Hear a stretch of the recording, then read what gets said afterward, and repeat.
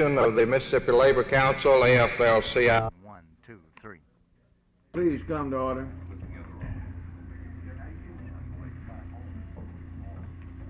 I'd like to ask you all to stand, and we'll ask Brother Marvin Taylor to give the invocation, please.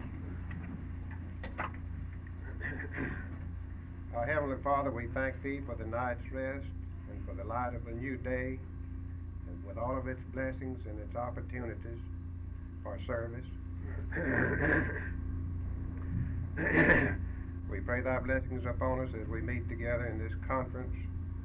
We trust that out of it will come good that will benefit and accrue to the membership that is represented here. We thank Thee for the approaching holiday seasons that represents the birthday of our Lord, who saw fit to identify Himself with working people, who was the village carpenter, the lowly Nazarene. We thank Thee for Thy word that says that the laborer is worthy of his hire, and that Christ said, my Father works hitherto, and I must work, and that I must work the works of Him that sent me while it is yet day. The night cometh when no man can work. We trust that Thou will shower around us Thy blessings and Thy tender mercies and Thy guidance, and that we will do all things in conformity for Thy will for our individual lives. In Jesus' name we pray. Amen.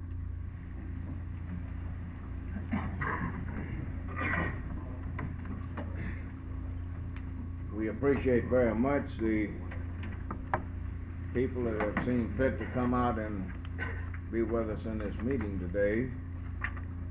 I recognize a few faces here this morning that have not been in attendance at our last two conferences where we've been trying to make plans for a coordinated organizing effort. And before we get on with the business at hand, I think it'd be appropriate if we ask each one to get up and introduce himself or herself in the latest show. So we'll start over here with Brother Morris and ask him to introduce himself. R.E. Morris, International Trustee of the International Alliance of Theatrical Stage Employed and Moving Picture Machine Operators. We won't bother you, Alan. We'll get you later on there. B.A. Stokes, Painters International. Malcolm Prater, Painters International, and a lot of others. G.K. Prince, Painters International. Lloyd Bremer, Laborers International. Ralph Lively, Laborers Local, Jackson. Ray Smith, Art Rubber Workers. D.L. Watkins, Spring Pressman Assistant. Bill Stanley, CWA. Wiley Smith, the upholsterers. D.H. Woodall, upholsterers. August W. Barr, United Furniture Workers. John Gillespie, IBEW. How about the, yeah.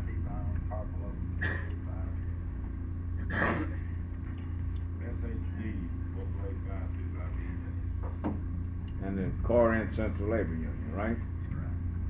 Jack Heydrich with the Paper Makers. Bill Roach, International Brotherhood of Folk Sulfite Paper Mill Workers. Willie Hines, AFL-CIO staff. M.H. Foreman, Woodworkers. Lawrence Holly, Aluminum Workers. Vernon Hodges, Retail Clerks International Association, International Representative. Cliff Taggart, Retail Clerks Local 458 Mobile. Dwayne Carmen, Retail Clerks in Memphis.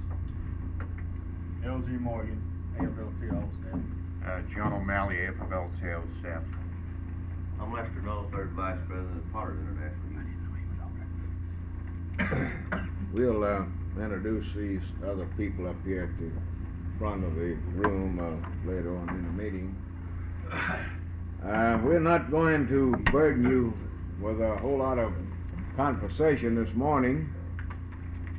The session today has been called primarily to see if we can't work out some arrangements, get some understanding within the ranks of our various unions about target areas, jurisdiction, and things of this kind.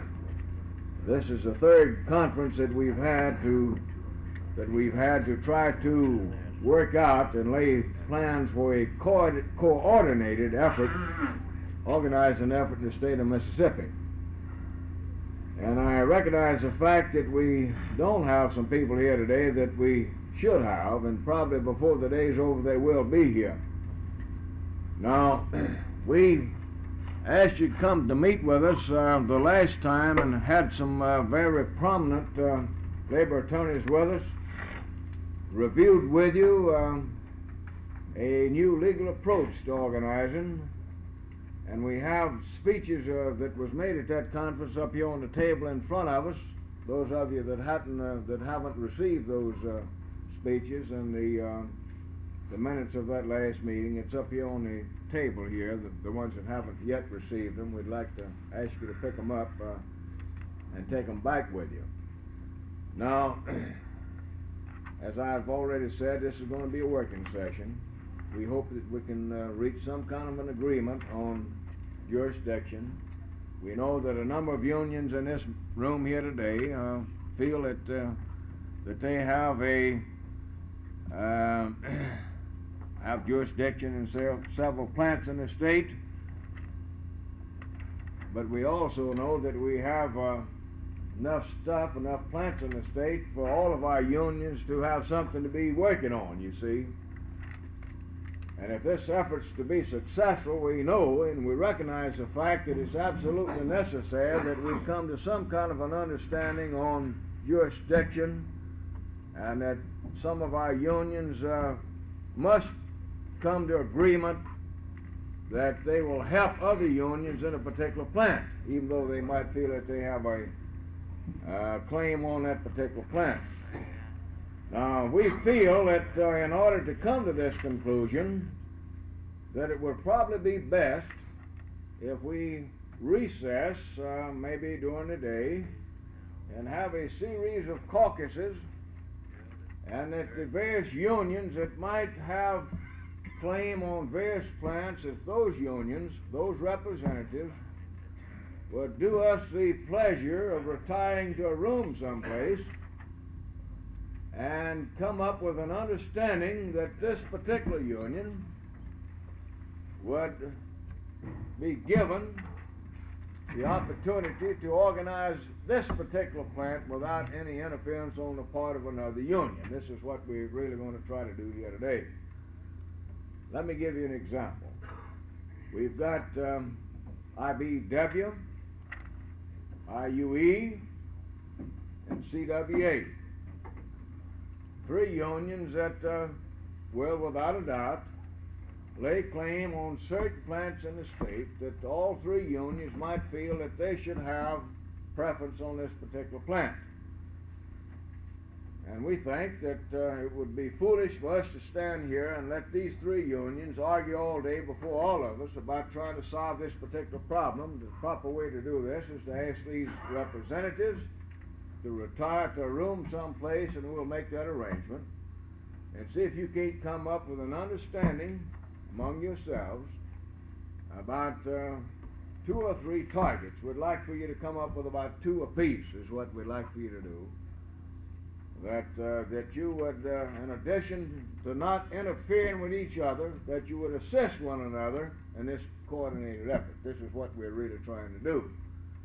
Then, of course, we have wood, the carpenters union, upholsters, furniture, and another particular area that we know that we've got problems. This is really where the real problems are going to be. Now, I've been talking with Pup and Sulfite and some other people about these problems, and I felt that they had a claim on a plant down at Port Gibson, because they've been run out of that place on a couple of occasions and locked up a couple of times, spent some money down there, but they don't seem to be too enthused about that Port Gibson plant down there, Jack. And if you feel that the paper makers want it, I feel reasonably sure that the pub workers might give it to you. That's what I figured. Yeah. That's what he was afraid of. Well, this is the type thing that we're talking about, fella. Now, this is serious business. We think that the time is right, frankly, amount of coordinated effort in the state of Mississippi. We've had more success here in this state in the last year than we've had in a long time.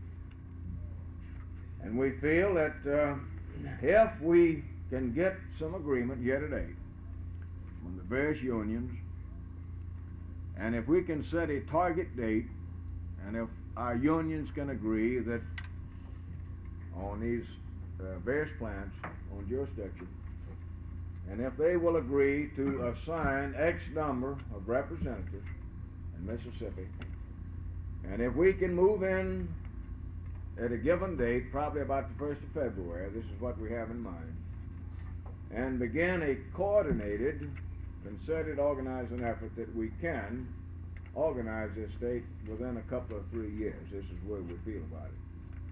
Now, we have, of course, with us Bob Starnes, Brother Williams, Alan Kistler, who's been with us on the last couple of conferences. They spent a lot of time on trying to figure out and work out an arrangement, and in other words, trying to make a determination about what unions they feel really have an interest in certain plants. And we know, as a result of their work, some of the surveys that's been made, that we do have some overlapping of interest. And this is a major problem that we hope to solve here today. I might tell you that since our last conference that we've had several meetings.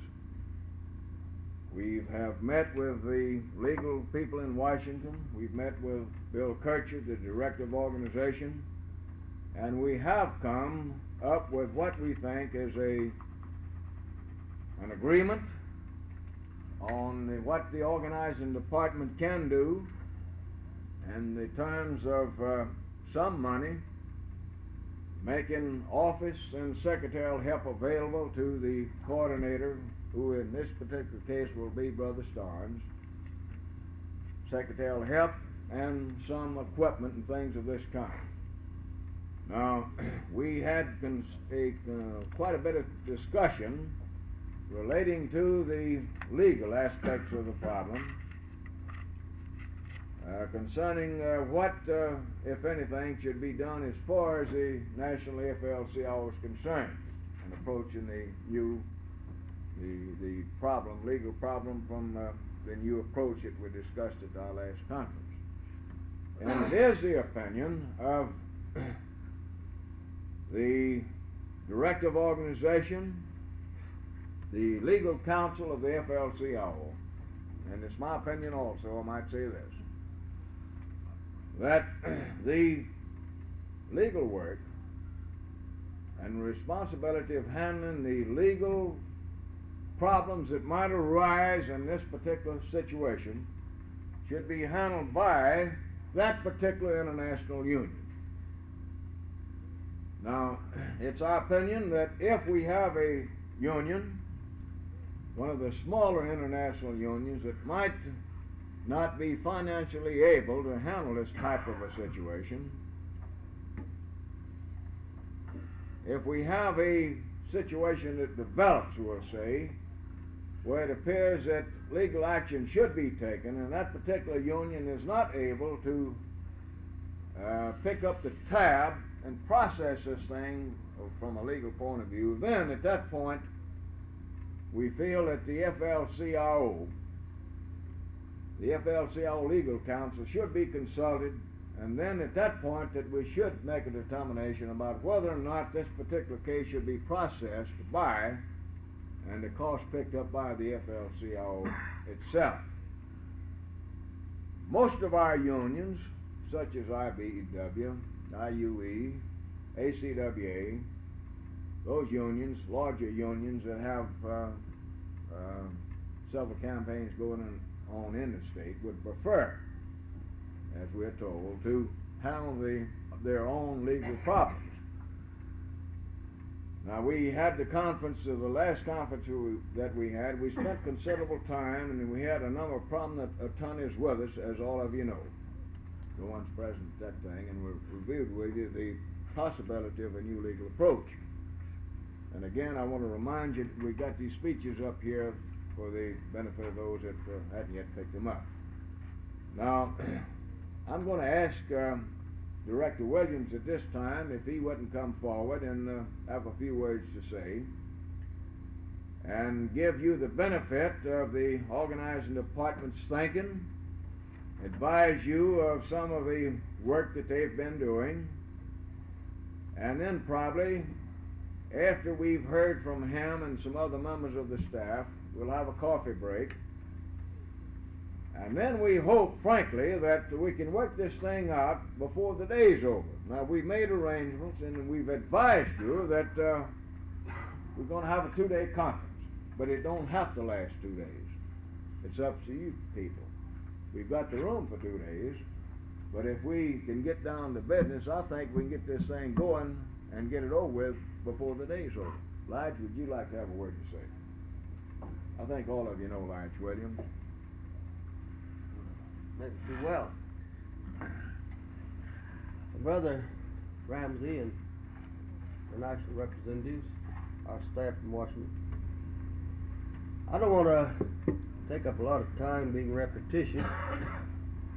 Brother Ramsey has briefly gone over the mechanics of this program that we're talking about here in Mississippi. And from the standpoint of the Department of Organization in Washington, we've, and in our own group here and all over the country, we are well aware of what has taken place in the previous campaign that's been worked out in along these same lines. It's not something that we haven't done before.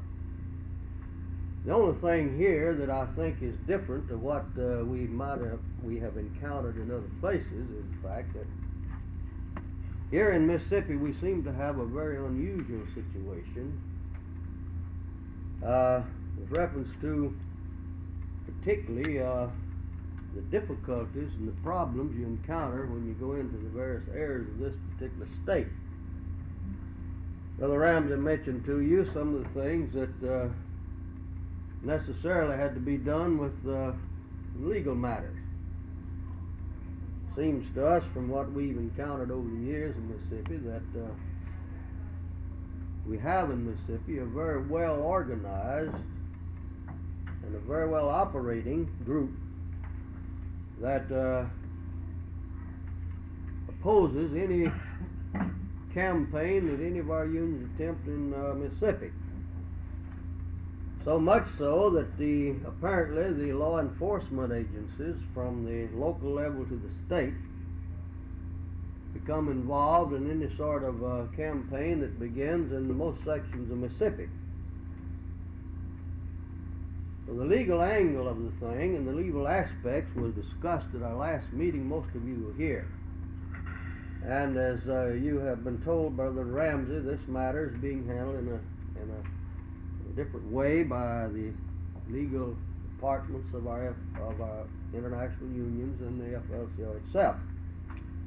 So we are here today to talk about the real meat in the coconut, and that is of the coordinated campaign that we are trying to work out here in Mississippi along the same lines that we have worked out in other places that us have been very successful. The first was in California, and I know that all of you international representatives was aware of that campaign. And the success of it, it's still being carried on out there, and I understand they're still doing very well at it. Well, I believe that's about right. They're still carrying on in California and in Boston too, and some other areas. So we're not talking about something that that you're not well acquainted with. We in here feel that the state of Mississippi, we've had some very active leadership here with the state council. The Rams have done a real good job in the state. His associates seems to be doing every possible thing he can to break through on this thing and to get the membership in Mississippi that we think we'd have to have here in order to correct a lot of the things that has to be corrected in this state.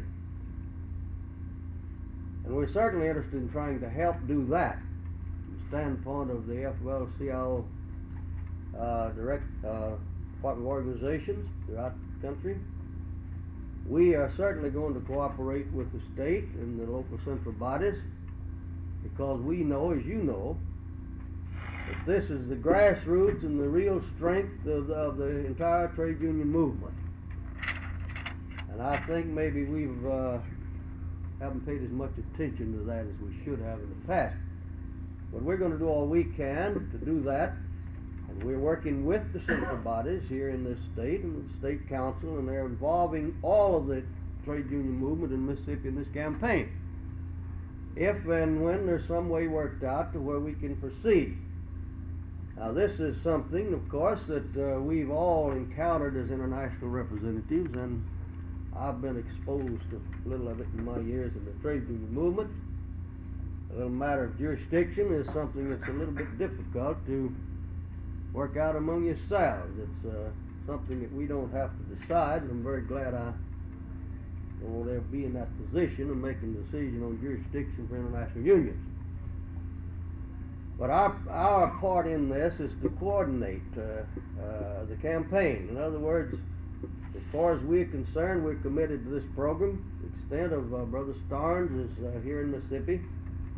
He will accept the position of coordinating the drive once you people agree on certain targets of where we can proceed with the campaign. Now, we know that there'll be some discussions, but we feel that the obligation and the duty of all of us in the trade union movement is to make the progress we have to make, which will redound to the best interest of all of our international unions. In other places, there's been some giving and some taking. We have to agree here, if we're going to work out something, that we can all move in together and use the full strength of the trade union movement from the international, the AFL-CIO level, right on down to the local union, central body, and state levels, and see if the strength of all of us together can be utilized to trying to do a job here in Mississippi that we think has to be done. Now, we know that all of you people are, just like the rest of us, we're human beings. We have our jobs to do. We all understand that well. But I think we should all do all we can today to try to see if we can't work together well enough to give us a starting point here in Mississippi to let us begin the campaign. And then, as I think, as we proceed along in the organizational campaign in Mississippi, then we'll, if we are successful in making the progress that we believe we can make, then I think as we go along we'll become a little better acquainted, and we may be able to view our problems a little different, and we'll work out some things that we may not be able to work out to start on. So we ask you to try to see if there's some way that we can work out enough of the plants that we've listed here as targets for all of you international union representatives to cooperate together on getting to these plants and see if we can't start the drive. Now, I think it will have an impact on what I guess we should say, the power structure of the state of Mississippi, which is pretty hard to deal with as we understand it. But you know, there's nothing impossible if we want to do it bad enough. I don't think there's any place, and I don't think there are any workers anywhere that can't be organized if they approach properly. I think the biggest trouble we're going to have here, is everywhere else, is the fear among the people themselves to begin with, because they know the situation, they know the pressure that's on, and the screening committees that have to pass on their application before they get jobs, all of these things we've heard here in Mississippi. And it puts the worker in a very bad position there, because they tell me, and I think it's true, that most of these plants moved into Mississippi. The Economic Council to begin with, and then the local structure, the sheriff and all his associates, have people set up on the Chamber of Commerce that passes on all applications. They check on his relationship, they know who he owes money to, and all this sort of thing. So you can see there, if they've got this thing as that well organized, it's not an easy matter to go in there and to sell these people on the idea of taking a chance of losing their job and getting embarrassed and all this sort of thing. But I think it's possible to do it. And once we realize we have the power to do it and the will to do it, the determination to do it, I think it can be done. And I can say to you this, as far as we're concerned, as far as our region is concerned and our staff, we are committed to the program. We'll do all we can to assist in every possible way in trying to make this campaign in Mississippi a success. So once we've worked out the program, as Ramsey's told you, we have our house in order, we'll be able to give the assistance that we think you will need in carrying out this campaign from the standpoint of the region here in Mississippi and Louisiana. So it's a pleasure for me to again come here with you and try to do what little I can as the Director of Organizations in this area to assist in any type of organizing work that we can help with. We're certainly interested in seeing the unorganized workers into their proper organizations, and then I think we'll find everything working a lot better for all of the working people in this area. Thank you for that. Lige, I want to call your attention to the piece of literature that we placed on the tables here this morning, Jim Poe and 14B. It's a reproduction of an article that appeared in the New Republic a couple of weeks ago, and it was my opinion that it should be reproduced and made available to our people because it's a very pertinent piece of information relating to the race issue and what have you, the part played by the business community in certain areas of the nation and what have you, that certainly relates to certain problems that we have in Mississippi, and especially in organizing and related activities. And we have took note of the fact that in putting the piece of material together that we had page 2 where page 3 ought to be. So we'd ask you to please take note of that and rearrange that piece of literature whereby you would read it in its proper form. Now we do have a stencil of this particular piece of literature. We've run off several hundred copies of it. If any of you would like to have additional copies, we'll certainly be happy to make it available to you. Now, at our last meeting, we talked about unions coming to this meeting today with authority to make decisions in behalf of their particular union. And we're going to assume here this morning that the unions represented, the representatives here this morning do have authority to make decisions in behalf of their union. Now, we're going to have coffee here about 10:30, and we're going to play this whole thing by ear here today. We're going to give every one of you an opportunity to have your say and advise us as to how you think this matter should proceed. Now, after coffee, it's my hopes that we can have a few private caucuses between the various unions and see if we can come up with an understanding. We can't do this deciding for you. It's going to be up to you to make these decisions. And I'll have to take note of the fact that we have 2 or 3 unions that I know that have an interest in the state that are not represented here today. IUE, for instance, I don't believe they have a representative here yet, do they? Has he showed yet? Yeah, someone spoke for him. Huh? Someone said IUE. IUE? Do we have IUE present? Now, let's start off with the planners union. We'll start down here. Fritz, you are in a position here this morning to make commitments about I'm in a position, I was in position last time. yes. But you mentioned, Mr. Chairman, about the caucuses and the differences between different people that have to be worked out, and this, of course, I'm perfectly agreeable to. Yeah. As you know from the survey we gave you, we were very modest in this. I don't know if I have anybody to meet with. I know. I don't think that you have a I problem. have to know before. Are you sure? No. We don't think that you've got a problem as Well, then far I'm as the prepared. surveys, you and... No. No, as far as your union is concerned now, as far as the plaintiffs are concerned, we don't think that we've got a jurisdictional problem. Now, the thing that we want to know from your union is, are you in a position I'll be in a position. to assign somebody Well, to will that- work on a particular project Are that you you're gonna- interested Are you in? going to ask everybody this question Yes, now? right. I don't know why you didn't do it like you did last time alphabetically, but if you want us to start. Well, we we're going will. to start at this end and work ourselves Okay, around. fine. Yeah. I'll let Malcolm speak. Okay. Introduce yourself. Now let me explain this to you now. The project that we're thinking about is a little bit different from some of the other projects. We are trying to work out a program here whereby each union with an interest in this state will be working on a project of their own. And in so doing, that they will be in a position to help and assist some of the other groups in a particular area.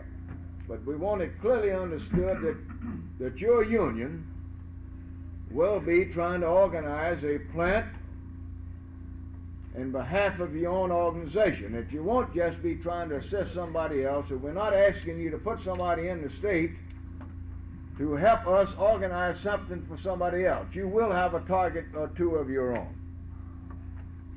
Well, let me say this, Brother Ramsey. Certainly, I have been assigned by my boss to head up the organizing department of the 5th District, which covers about 8 states. And certainly will work on a project. He's already said there's a project within Mississippi, our target project, which we will take on immediately. And when I say immediately, sometime right after the first of the year. Yeah. We are willing, ready, and able, if that's the proper words to use, to go forth with an organizing program within the state of Mississippi. And certainly, my address will say that I come from Alabama, but I have spent a little time trying to organize in the state of Mississippi back a few years ago, and I do know something about the problems here. Yeah. Lyons can testify to that, and there's a couple other gentlemen in here that I'm sure can testify to the fact that I know a little bit about the organizing problems that will face you in the state of Mississippi. And certainly, I think that the only proper way to do the job is the way that you have outlined that you're going to do it. Now, whether or not you're actually going to be able to get the international unions to do what you say you want them to do, this I will have to see before I believe it, because too many times they come in and they say, yes, we're ready to go out and help each other. We'll even make a circle, and I've seen this happen, where they all make a circle and shake hands and say, we're going to help one for all and all for one, and we'll help you everywhere you go. But about the time that you get into one of these campaigns, somebody else decides, well, I had a contact in that too, and they jump right in the middle of it. Now, if this happens, certainly you will destroy the program. Now, I say this to everyone sitting in this room. The only way to organize in anybody's town, wherever you go throughout these United States, is to start an organizing program in that town. And the minute you start one and are successful with that organizing program, you'll see organizers come from every place in the country into that town to see what the hell's going on. Excuse me. It's a good word. But they do it. I can give you an example. It just happened to me just recently in Augusta, Georgia. For 15 years, you hadn't seen a union organizer in that town. And I went in there and organized a brickyard, of all things, but paid a representative to organize a brickyard. The town is now full of organizers, and they needed to be there because Governor Sanders has been successful in getting about 10 big industrial plants to locate there. And the only people that was in the town that were organized industrial-wise was the paper makers and the pulp sulfite workers, these people. I don't think anybody else could claim much. If it was just a small thing. But it's full. Now, it's full of organizers, and they're doing some jobs. They're doing a job. They've probably organized 3,000 people there. And this year, it's probably been 3,000 people organized in that town this year, just because it was a program started. Now, if you start one here in Jackson, Mississippi, and you're successful in that program, then you'll see everybody come in and they will be successful too, because you've opened the door.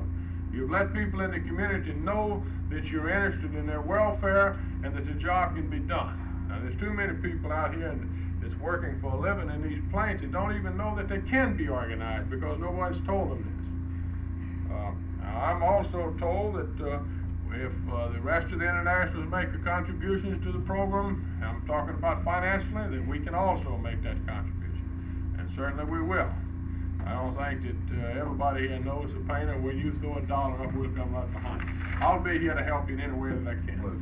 He wants to know how many men will be working. You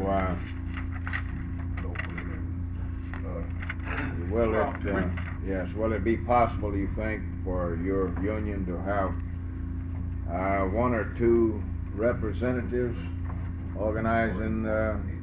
organizers assigned to the state for a given period of time? We know that it's not going to be done overnight, that we think that probably this program should last and be let's say this, prorated over about a 2 or 3 year period. See? We have 3 of us here, and all 3 of us are going to be working with anything. The minute that we see that we have got a program started, then we in a position to put another man on to stay right here with the program permanently. Good. That's what we need. That's what we need to know here. If you're in a position to put somebody. Now, in connection with this, now you keeping in mind that you will be trying to organize various and sundry plants, bring them into your own union. You will also be in a position to aid and assist some of these other groups. Maybe, for instance, if we have a campaign going on in Tupelo, we have several plants, several organizers working on various plants.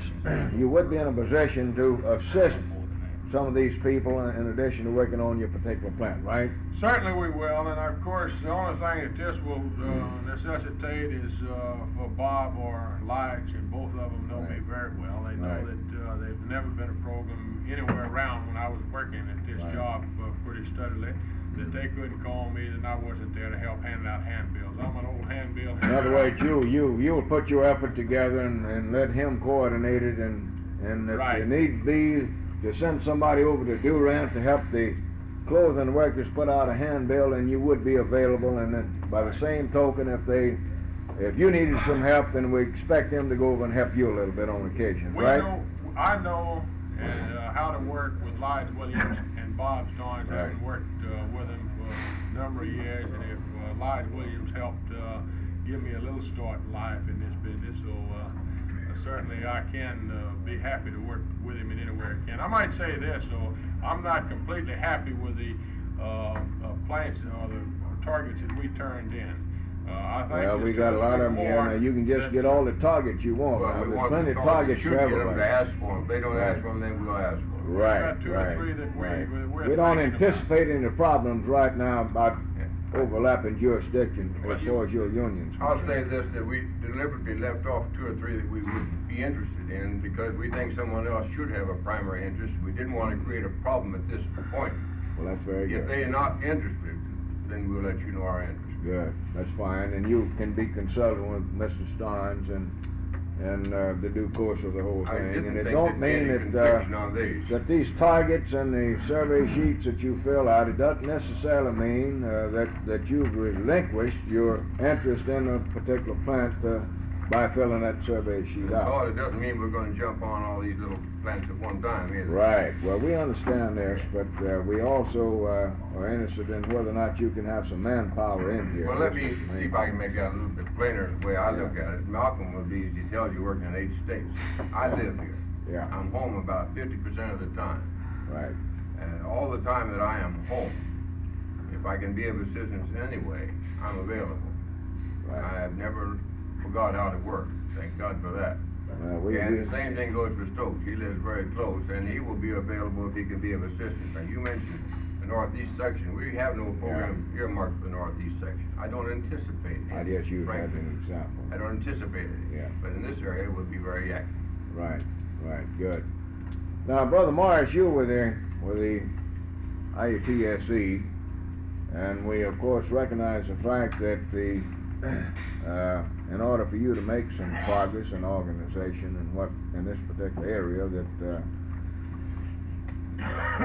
the better organized we are, the industrial workers are, the easier your job's going to be for you. We recognize this, and that probably in the course of this whole thing that something might develop that might be necessary to call on your union to get somebody in, but personally I don't feel that we are now asking you to assign somebody to such a project as this, or are you in that position? What is your thinking on that matter? At our last convention, why President Walsh stressed the point that we would have to get out and do an organizing job, and all of the officials of the Alliance are under instructions to make every effort, and we've urged our organizations to make every effort to organize the territory within their jurisdiction. Well, this is what I anticipate, and the reason I raise this question with you before I move to the back of the room, that when we get some activity going, you know, it's kind of like a bowling pin type thing, that one thing brings on another, and we might possibly create some interest in your particular field. Now, when and if this happens, will you be in a position to send somebody over to pick up the... You will be? Yes. Good. All right, then this is, I think, where we should leave the thing with this particular union, Bob, that if we develop some interest, it might be a byproduct, we'll see, of the organizing effort. If we find a movie house, we'll say, a theater, several people that wants to be organized, then we'll call on you and ask you to see what you can do, right? Right. And you will be in that position. You remember the situation when we down went in to Natchez, Natchez, right, and right. We had the assistance of the paper makers there, right, or rubber workers, and the paper makers, yes. So we have shown interest prior to this meeting that we want to organize anyway. Well, we know that you know that this your particular area will depend on a lot on what we do with the industrial situation. You know? Yes, in our business, we have to depend upon the town being organized before we can do anything. Right. Well, we know this. All right, let's move back and see what the laborers union, what kind of commitments they're in a position to make here this morning. Our regional director will be here, should be here now, but... Yeah. I know we've got some bad weather, and a lot of people haven't been able to make the plane connections that would have been here already He'll be here. I because talked of to this. his telephone last night. He said he'd be here by 10 o'clock, but he isn't, Well, do you know whether or not your union's in a position to make commitments on manpower? I'm sure he is. He'll be here. But you want to wait and let him say it, huh? Okay. All right, how about it, Ray? How about the rubber workers? Kramer, I know, was supposed to have been here, and he's been delayed, but has he made any commitments to you? He did talk to me on the telephone about the fact that they were very much interested, your union was. I know I'll work entirely in this state, you know. Yeah. How many more people they gonna sign in here, I don't know. But we've got several targets, like this, I'm working on about 5 or 6 right now. And I'll be in the state. And as far as you know, your union will be ready and willing to participate in the coordinated effort that we're talking about, right? I understand. Matter of fact, you need some help, don't you? Well, I understand they're gonna put some more people in here with you. Yeah, well, that's good. So we'll chalk you up, as rubber workers up, as having at least one man, yourself, involved in the total effort, right? Yes. Okay. Now, we have the printing pressmen represented here this morning who haven't yet been, I mean, this is their first meeting to attend, and I know that we have several different shops in the state that they have an interest in. Would you, are you in a position to make any commitments this morning? Well, the only thing I can say is this, Brother Ramsey. I haven't talked to the president on this. In fact, he knows nothing might be here. I operate rather independently. Yes. We will have someone. You will be, you think, in a position to assign someone in here? We will have a representative here. Now, this is what I think that we probably have in mind. I might touch on this briefly with you.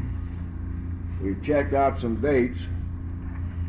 Taking in consideration it's going to take a little time to get Brother Starnes set up in business, get some secretarial help and get an office set up.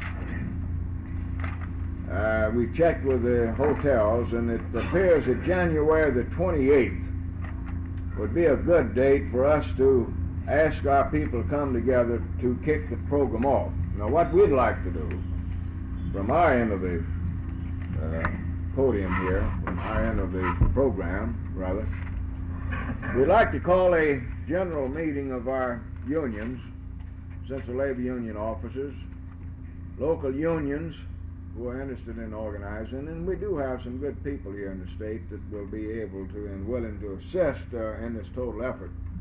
We'd like to ask them to come to a meeting about January 28th, and we'll decide on this date with you, let you make this decision, and then initiate this program about that time. This means to be about February the 1st when we really kick it off, you see.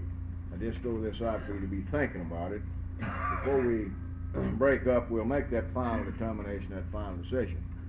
Now let's move back to the upholsterers union and see what position they're in and what commitments they are willing to make. Brother Ramsey, as many of you know, we have had 1 to 3 full-time men in Mississippi for the past 3 years. Right. Our victories haven't been too great. Number of elections we have won, but we feel that our activity and our potential here, and our activity certainly hasn't been a waste.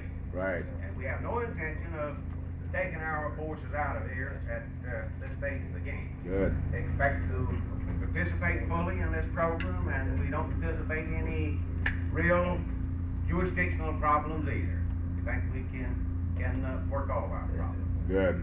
You're in a position then to continue your program in Mississippi. You're in a position to work out jurisdictional problems this morning. In other words, you are willing this morning to sit down and go down to a hotel room somewhere with the carpenters union and the furniture workers and see what agreement can be made, right? That's right. I can't tell you whether we will be able to reach an agreement we understand this, but you're willing this morning, right? That's right. We're willing and ready, and we will make our position clear to the carpenters. Good. That's what we want. That's what we want. How about that? How about you, Bill? You? Well, in October, CWA? I made a commitment for CWA that on a coordinated campaign we'd have at least one person other than myself assigned full time. Plus, I mentioned this, volunteer organizers that would be trained in the communities where these people will be trying to organize where I may not have anything. At the present time, as of this morning, I've got 2 full-time people in the state and expect on December the 28th to add 2 more. Plus volunteer organizers, and I'm ready to get in the room with John, and if the IUE ever shows up, to see if we can't resolve this. I don't make any promises. I think we're grown people and can work out our problems if we do really have any. They may be imaginary problems, I don't know. I think so. We think so, up here at this end of the room. But I'm prepared to do that. Good. That's what we want to know. So we'll see if we can make arrangements for that room for you. The coffee ready? I understand the coffee is ready. It's 10:30. We would like to ask you to come back, and when you come back after the coffee now, and sit where you're sitting now, because we want to make this round and get the furniture workers and IBEW. And I understand that the carpenters will probably have their representatives here this afternoon. Is this right, Brother Jones? Do you know? I don't know for sure. I was told that you had to go to Louisville. Yeah, well, I know that there's 1 or 2 unions that's very important in this total effort that's not here this morning that we hope will be here. Coffee's right out As there. I advised you earlier, we are hopeful that we can get this conference out of the way today without having to stay here tomorrow. We recognizing all of the problems existing, we made arrangements for this room for 2 days. But it doesn't necessarily mean that we have to be here for 2 days. And if we can keep this thing moving, and if we can hear from the various unions prior to the lunch hour, as far as commitments on manpower and what have you, if we can get this accomplished before noon, and then if we can get some agreement, if we can get certain unions, as we've outlined already here this morning, to meet and caucus among themselves and report back here about 2:30 this afternoon we feel that we can wind this conference up today and set a date for the to initiate the effort. This is the way we feel about it. So we're going to try to move it as fast as we can. Keeping this in mind, we'll try to complete this conference today if possible. Now, the aluminum workers representative has advised me that he has to get out around noon. And with this thought in mind, I'm going to call on him now to see what position he's in and what commitments we can expect out of the Aluminum Workers International Union. Well, Mr. Chairman, I've been authorized by the International President to give you full support on this. We're putting a full-time man in at the start of your program, as I hear it's February 1st, we're talking about date. And that if there's any financial assistance necessary to maintain this, perfectly willing to go on with that program too. Now, you need to know anything else, and that's from us. No, I think that is pretty well what we want to know, and of course we want to know before you leave what your targets are, what plants you have a definite interest in. We know that you have one in Grenada, the line plant, I believe it is. That is all that we have that I know of. Of course, I can inform you from the office. That's all they sent. That's all they sent in was that particular plant. And to my knowledge, I don't think there's any conflict of that. Right, right. We don't have any conflict, right. Now, I thought that I might go a little off with targets and so forth. I was in the original AFL-CIO drive in Los Angeles and was the representative that was there to represent the aluminum workers. And as they started out about like you did here, with a mismatched group of people who have for many years had jurisdictional problems with one another years, and they couldn't possibly coordinate to make it work. I saw that program grow to a successful campaign, as was pointed out here by your AFL representative, and where a group of people who had been loggerheads for many years got together, sat down, and was able to resolve those problems. As pointed out earlier by the painters, it's pretty hard to believe that this thing can exist in the AFL groups. But it can be done, and is a successful operation there. Occasionally you run into some spots that are hard to get over, but I think that you'll find that as this program grows, that this will be a simple thing to overcome. Now, we have cooperated on that program for many years and have been successful in organizing and working out these various problems that come along. But I urge all of you to get in this back room and do some deep, serious thinking about what you do, because you'll find that your main aim here is to organize the unorganized, and that, I think, is the object of starting with the start. If you bear that in mind and sort of look over your shoulder if it gets too tight on your jurisdictional problems, I think you'll find that you'll have a very successful campaign down here. Thank you. Thank you very much. Your union will assign someone to this particular situation and probably work on the line plant in Grenada, right? Okay, fine. That's good. That's what we want to know. And you of course, will communicate with your international union concerning this particular conference, right? Good. All right, Brother Barr with the furniture workers, let's hear from you. Well, as you know, we've been engaged for the last number of years in Mississippi. Organizationally, we've had quite a few successes. I would say quite a few. We had 3 elections in 1 year. We worked pretty well independently of the rest of the labor movement in Mississippi. However, we would go into this wholeheartedly. I'll assign one man as far as in the coordinated campaign, and also a half a man. So I said, what do you mean by a half a man? I have an equal representative in Memphis who has been very helpful here in Mississippi for particularly where we have legal workers. He's able and intelligent. In fact, believe it or not, he's the most capable man I have on my staff. So that's why I say we'll have a man and a half. I think the legal representative can be helpful to some of the other unions here. Good.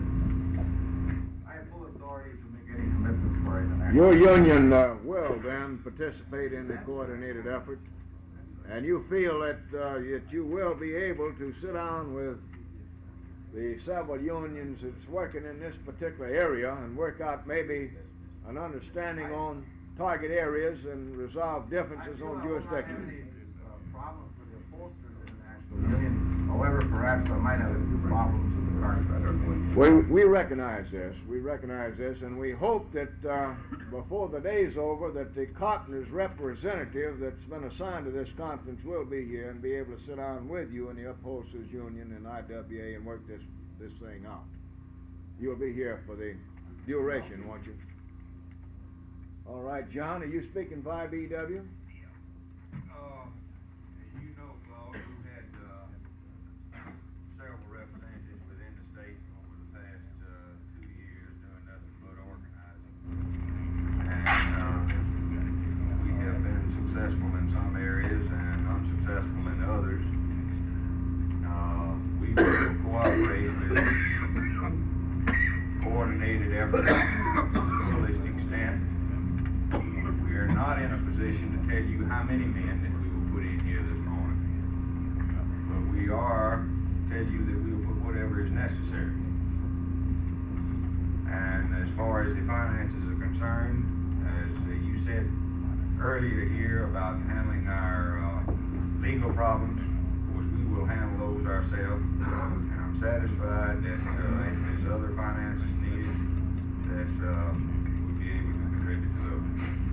Good, that's good. Now you've got several representatives, several campaigns going on at the present time, and do you anticipate additional representatives in the field and to what you have now or not? This I can't give you a definite yes on, but we are anticipating putting more in. Good. Well, that's what we want to know. Fine. Thank you, John. All right, let's see. Of course, I've talked to Brother Jones, and he's not in a position to speak for the Cottoners International Union. We hope they do have a man that has been assigned to this conference, but he's got problems getting here, we understand, and we hope he'll be here before the day is over, and we can get him with the upholsters and the furniture workers and IWA and see what can be worked out and report back here this afternoon. Brother Rhodes, you speaking for the pub workers? Well, I can't make any decisions, Paul. I'm sure that if there's anything in the state of Mississippi that we're interested in, we certainly will have someone in here. For sure, we always have special shops in Mississippi. Right now, we don't have any campaigns going on in Mississippi. Yes, we know. And I don't think that we are interested in that. You think you and Jack Hydra could be able to work out an understanding on jurisdiction? I doubt that. Well, we have jurisdictional problems with other people besides papermakers. Yes, I know this. How about printing pressmen? Do you think that you and Jack and the representative from printing pressmen can sit down and maybe advise us before the day is over about certain plants in the state? We have some other IWA? IWA and also the carpenters that we have jurisdiction dispute with. So we've got problems. Well, let me suggest to you this, that knowing the particular situation that we have, number of plants that I know that you, the paper makers, and the printing pressmen would possibly have some interest in. This would be in the converting type plants, you know. Right. Would it be possible to ask the three of you to sit down and see what maybe you could come up with on these particular plants? Well, we could, I don't know what we could come up with, but we could try. You'd try. You're willing to try. Sure. Good. I wonder if some of us don't understand, maybe I don't understand at all what we're doing here. If you're talking about sitting down and coming up on a jurisdictional settlement for all of the problems of the AFL-CIO, we're out of line. No, we can't. We're not going to do this. Now, some people think this. No. what we're talking about is the targets. Target that are areas, named. target plants, where Unless we're prepared to go Right. into that target and Right. do something ourselves, we Right. should gladly say, all right, you do it and take my few people, whatever they may be. This is what we're not trying ready to to do. do that. We're not getting any place. We're going to have to agree that on a target that is specified, if there's no more than one man requesting it, it should be given to the man that requested it. Well, this is If what there's we more hope than comes one out man- of this, well, right? If there's more than one man requesting it, then somebody should back off. Right. Only on the targets. We're not talking about overall things. Right. Right. What we hope to come out of this conference with, frankly, is that each international union will designate and reach an agreement with other unions on at least 2 specific targets to work on simultaneously with the other unions. This is what we hope to come out of this with. We don't expect to solve all of the problems. We recognize the fact that we might, some of our unions might feel so strongly about particular plants that we can't reach agreement. And when and if this happens, and what we'll have to do, frankly, is to put this particular item on the shelf and not be part of the total coordinated effort. Right. If we run into this situation, then this is what we have to do. We have no real problem. Right. Okay, how about it, Jack? Not being at the policy-making level of this organization, I'm not in a position to make any commitments for my international union in any way other than this. And if it's contingent upon where the targets would be and contingent upon being able to work out some jurisdictional problems that we may have with the co-workers and with the president. But certainly, if there is a plant which we are able to work out a solution to, I feel confident that my organization would assign somebody and would be there and would be able to assist the other groups in whatever way and manner that we may have. Unfortunately, since the last meeting, we have been involved in a couple of wildcat strikes, plus a couple of legal strikes and other problems. I haven't been able to communicate with the powers that be to any degree concerning this organizational effort that we're trying to formulate here. I do know that I will be talking with the regional director and some of the other folks in our organization in the very near future. Possibly I can be in a position or either have someone here at that particular time who will be able to make some very, very firm commitments one way or the other. Good. Now, Mark Fisher, the regional director, wrote me about this particular situation, and I gathered from that communication that you would be in a position here to speak for the Papermakers Union today. I have one particular situation in mind that the 3 unions we've been talking about should have a meeting of the minds on here today down at Port Gibson. I have been advised and have been requested from several different sources to initiate organize an effort in that area, and we've got 3 plants down there. A wire-bound box plant, a plastic plant, and a cup plant. Now, each one of these plants have had some type of campaign at one time or another. Ray's been down there with a plastic plant. Pup has been down there and run out of the place a couple of times by the sheriff at the cup plant. And I think IWA might have had a situation in that wire-bound box plant. Now, this is the type of thing we're thinking about. If we can get some agreement out of paper, pulp, and printing pressmen on the cup plant, and if we can get agreement out of rubber that they will have somebody assigned to that plastic plant, and if we can get some agreement out of IWA and wood and what have you on the wire-bound box plant, we move in that area with 3 particular campaigns going at the same time. Now, this is what we'd like to ask you to do before you come back this afternoon to meet with the 3 of you and get Wayne Glenn and see what kind of arrangement can be worked out with him on this particular plant. Now, we know that you don't have too many situations in the state. There's a couple of converting plants we know of. that the three unions might have an interest in, but we don't have to deal with that particular situation as much as we do with the Port Gibson thing right now. We've got a plant up at Houston, box plant I believe it is, and a container plant over here at Clinton that the Teamsters tried to organize not too long ago. And I might advise you folks, since our last conference, I learned just yesterday that the Teamsters won a representation election at Starksville at that felt plant over there, Lockport, Jack, at Starksville. We've sat on our cans long enough for the Teamsters to go over and organize that plant, so we can't let that happen again, I hope. All right, how about IWA, Brother Gorman? Can you speak for the IWA? No, Brother Ramsey, except to this extent. Since the last meeting, I've discussed this program here in Mississippi with the international officers and the union. They are interested. I was given to understand that one of the vice presidents would be here today. I've had no word that he's not coming, but he hasn't arrived yet. He would be the person to speak to the IWA on this program. They do say that they are interested in the program and are interested in participating in the program. Good. Good. You think that, what'd you say? I hope Vice President Rowley gets here. He's the man that's supposed to...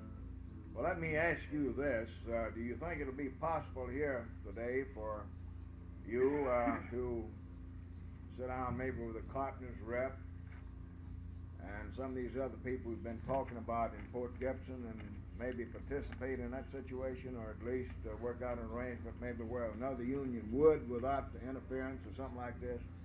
Would you be in that position today? I'm not in that position, Brother Ramsey. I'm sure that Vice President Rowley would be, and if he arrives, I'm certainly you'll want to sit down with him and discuss it. Good.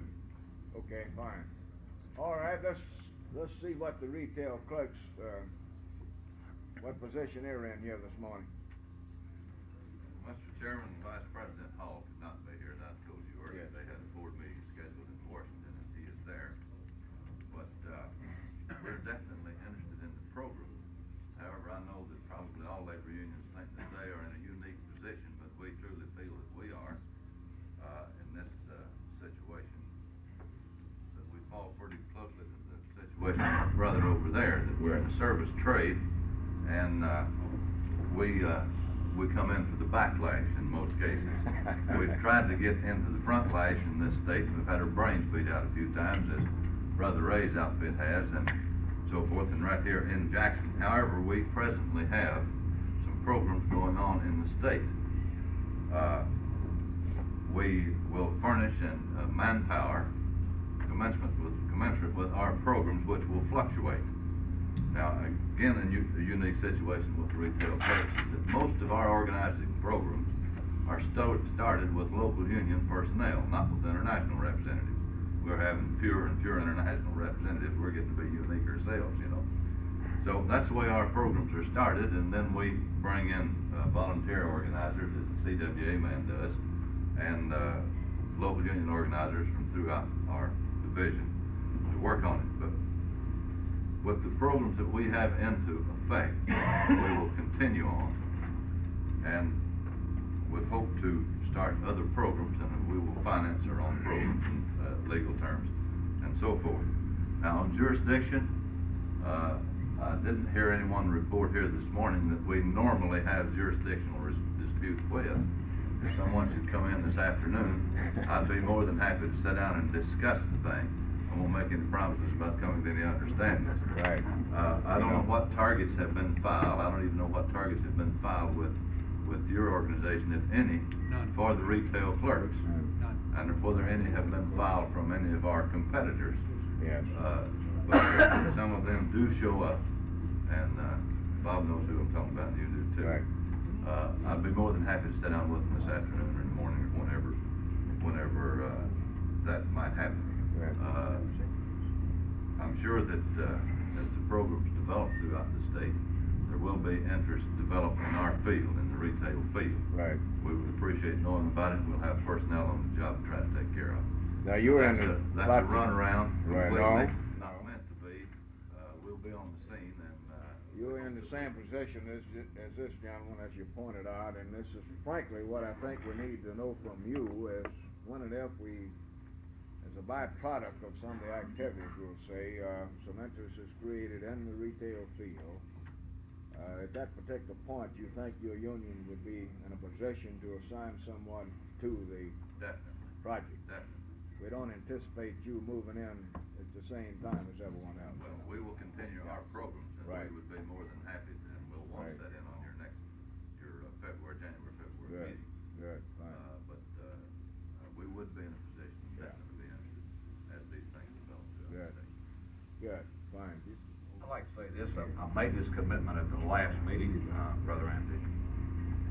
In the area, this target area, you have around Tupelo, Mississippi, and Amory in this area. We have some members of the Kroger Company, as you know, is organized in Jackson. So the Kroger Company is organized in all of the entire state of Mississippi. In this particular area, we have people that have been members for 10, 12, and 15 years, and I mean, they're good members. In this particular city, making $100 a week, I mean, they've got a better job than the banker. And they're proud of their unions. And once a campaign starts in that area, these people have already committed themselves to me that more or less as a volunteer organizer, after they get off work, they will assist you.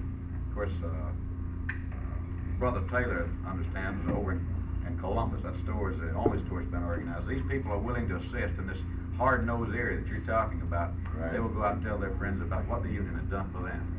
Good. Who are you with? I'm with the retail clerks. And the retail clerks have the Kroger stores? Right. They have them all over the country, don't they? Well, we hope so. They got most of them. If any of them kids, we don't know who they are, where they are. Well, let me report to you since our last conference. Some of you don't get our newsletter, I think, probably. Most of you do, but we reported in that last newsletter that the Boilermakers Union finally gained bargaining rights at the B&W plant in West Point.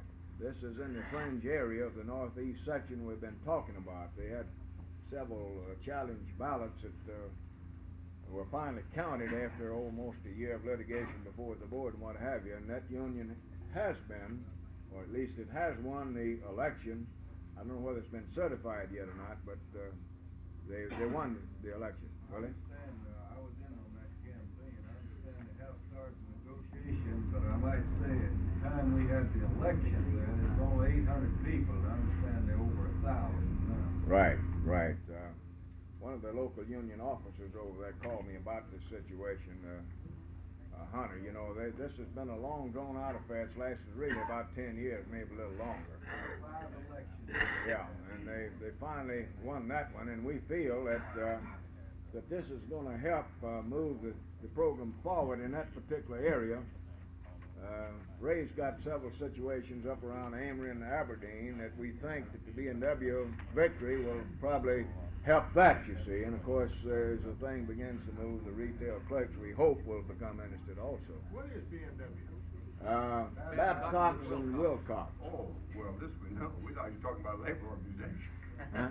We thought you were talking about labor organization. New one. Babcox and Wilcox we're familiar with. Well, this is the plant, the Yeah, I Babcox. know. The boiler plant in West Point. Boiler plant, they make big boilers up there. I thought you were talking about labor organization. This is a new one to me. I thought you were Boilermakers. They've had a continual campaign up there for about 10 years. In the B&W plant, huh? 15. 15? All right, 15. 15 years, he tells me. 15 years ago, I was Right. campaign with them. Right. Okay, let's see. How about the potteries here, Brother Null? Well, I didn't know anything about this meeting, Brother Ramsey, until Brother Williams wrote a letter when I inquired about a Greens manufacturing company in Tupelo, Mississippi, which we have their plant under contract in Metuchen, New Jersey. This is a sanitary plant, bathroom fixture. We don't have anything else in this state that I know of, although we're in the ceramic end of in the unions, and of course there's a lot of international unions that got potteries. I found out the second cup of coffee I had this morning tasted good because that's one of our local unions in Buffalo, New York. They made that kind. But we will assign one and possibly two. in the Tupelo area in that plant. We'll assist anybody in that area that's organizing and help get each other out of jail, I assume. That's about right. Although I was born and raised in New Orleans and left there 4 years ago when the International called me north, I thought I'd go up where I could really organize, but it's as lousy up there as it is down here. I don't feel too bad. We got litigation in Macomb, Illinois. We won a plant there 2 years ago last February, and it's now in the 5th Circuit Court of Appeal that the country's trying to set the election aside. One out in Manhattan Beach, California, has been in the hands of the courts now for 4 years, so don't feel too bad when you get it down here because we're getting it up there. But we will assign somebody in here in the Tupelo area, possibly middle of January. And I don't know if anybody here wants a bathroom fixture plant or it's in a sanitary end, so I don't look for no jurisdictional dispute. Hey, Bob. Thank you. That's a tree now. Put it down. Now that's you feel that your union will be able to assign someone here about around the 1st of February when we plan to kick this off. Our board meets the 16th of January, and I'm sure that there'll be one international representative and possibly two in that Tupelo area. Good. At that time, somewhere around the middle of January. Good. We found it more feasible to go after them when it's 10 or 15 before they get 200 or 300. So we're going in and help them make molds or whatever they're doing at the time. We did that in Somerset, Kentucky. So right. We'll have somebody in here. Right. You made it clear about getting them out of jail. Now, who's going to get them out of the hospital? Well, we have our own hospital expense and our own legal end. So. Well, we have several unions not represented here today who have indicated. You get the new. Tim? We've been waiting for you. I didn't see you come in. We've been going around the room here finding out what commitments each international union was willing to make and whether or not they thought they could work out jurisdictional problems, you know. Yeah, Mr. Chairman, we are very interested in the program, our international union is. And as you know, we turned in several pilot projects that we were vitally interested in. And that consisted of concrete products yards throughout the state. I don't think we'd run into too much jurisdictional problems in concrete products. But that was the primary pilot projects that we turned in. We have now, I'm pleased to report, 10 full-time local union representatives in the state. How many? 10. 10? That's big. The way our locals is dispersed throughout the state is pretty well covered. In other words, we have 2 international representatives that at this time, in other words, works the state of Mississippi. Brother Lloyd Brammer, he comes down as far as Jackson, Mississippi, and International Representative Edward Miller comes up as far as Jackson, Mississippi. That's from New Orleans. Of course, they have one state each other than their portion of Mississippi. We are discussing putting on a representative in the state of Mississippi for our international union. And of course, if we do that, why then we can cooperate further with the program. I'm pleased to report that one of the pilot projects, or 2 of the pilot projects that we listed, we have now won NLRB elections in, and they are owned by Mr. Junkin, the new representative of the House of the state of Mississippi. The new speaker of the House. Down in Adams County. Yeah. That was his operation in Natchez, which consisted of 85 people. And we won that NLRB election. We have now been certified, and we're in negotiations. And much to my surprise, even though we haven't reached a contract, in other words, negotiations is proceeding satisfactorily.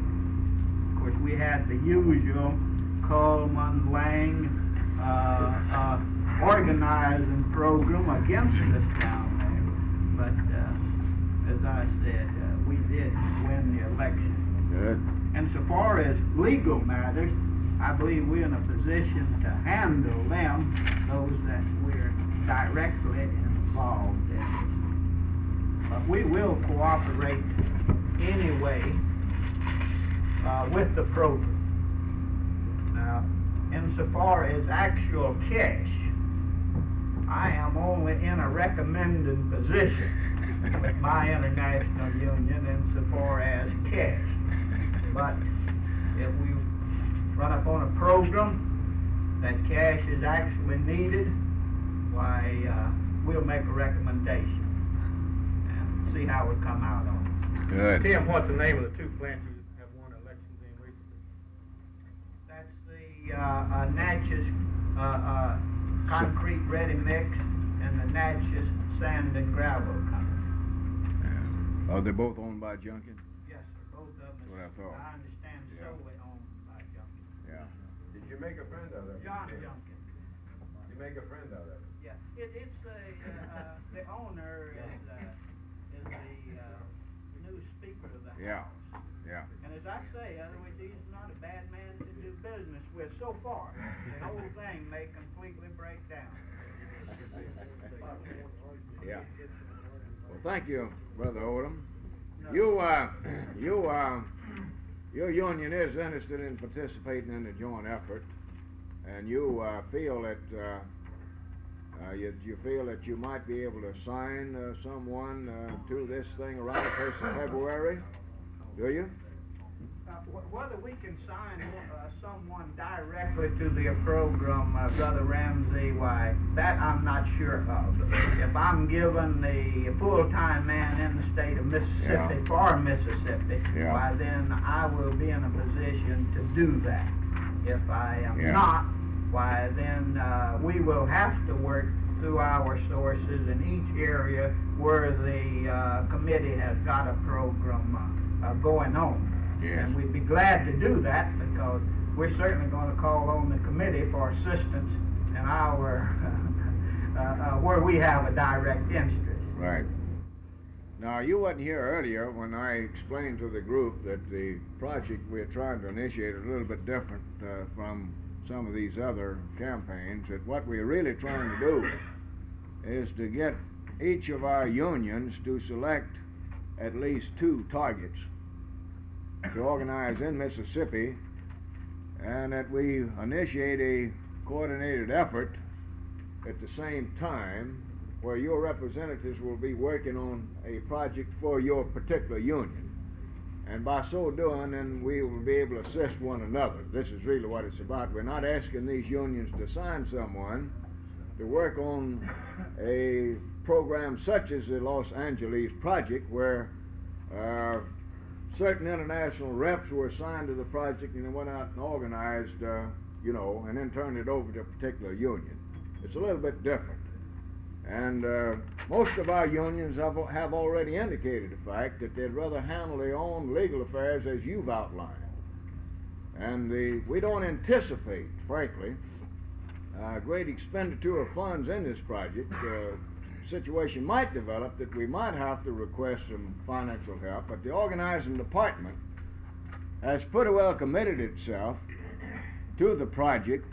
They'll put a certain amount of money here to maintain the office of a coordinator, a full-time secretary, and some equipment to put out handbills and stuff like this for the effort. You understand? We'll have the office, the equipment to produce handbills and whatever material might be needed by the various international unions. Now, if we have a small union that gets into a particular situation and needs some financial help from a legal point of view, then the AFL-CIO legal department at that point will review the particular situation and make a determination as to whether or not the AFL-CIO itself will pick up the tab on this one. But we have reasons to believe that most of our unions would rather handle their own legal affairs, you understand. All right. Brother Ramsey, I didn't specify a while ago, but our international union will handle all expenses as incurred by it. All expenses of your particular Right. representative and the And the legal fees and everything. Now, we want you to get the minutes of that last conference, and the addresses we have here that were made by the lawyers at that last conference, and the one prior to that by Dixon Powell. We have them here. We've done a mailing on this stuff and sent it out to all the unions.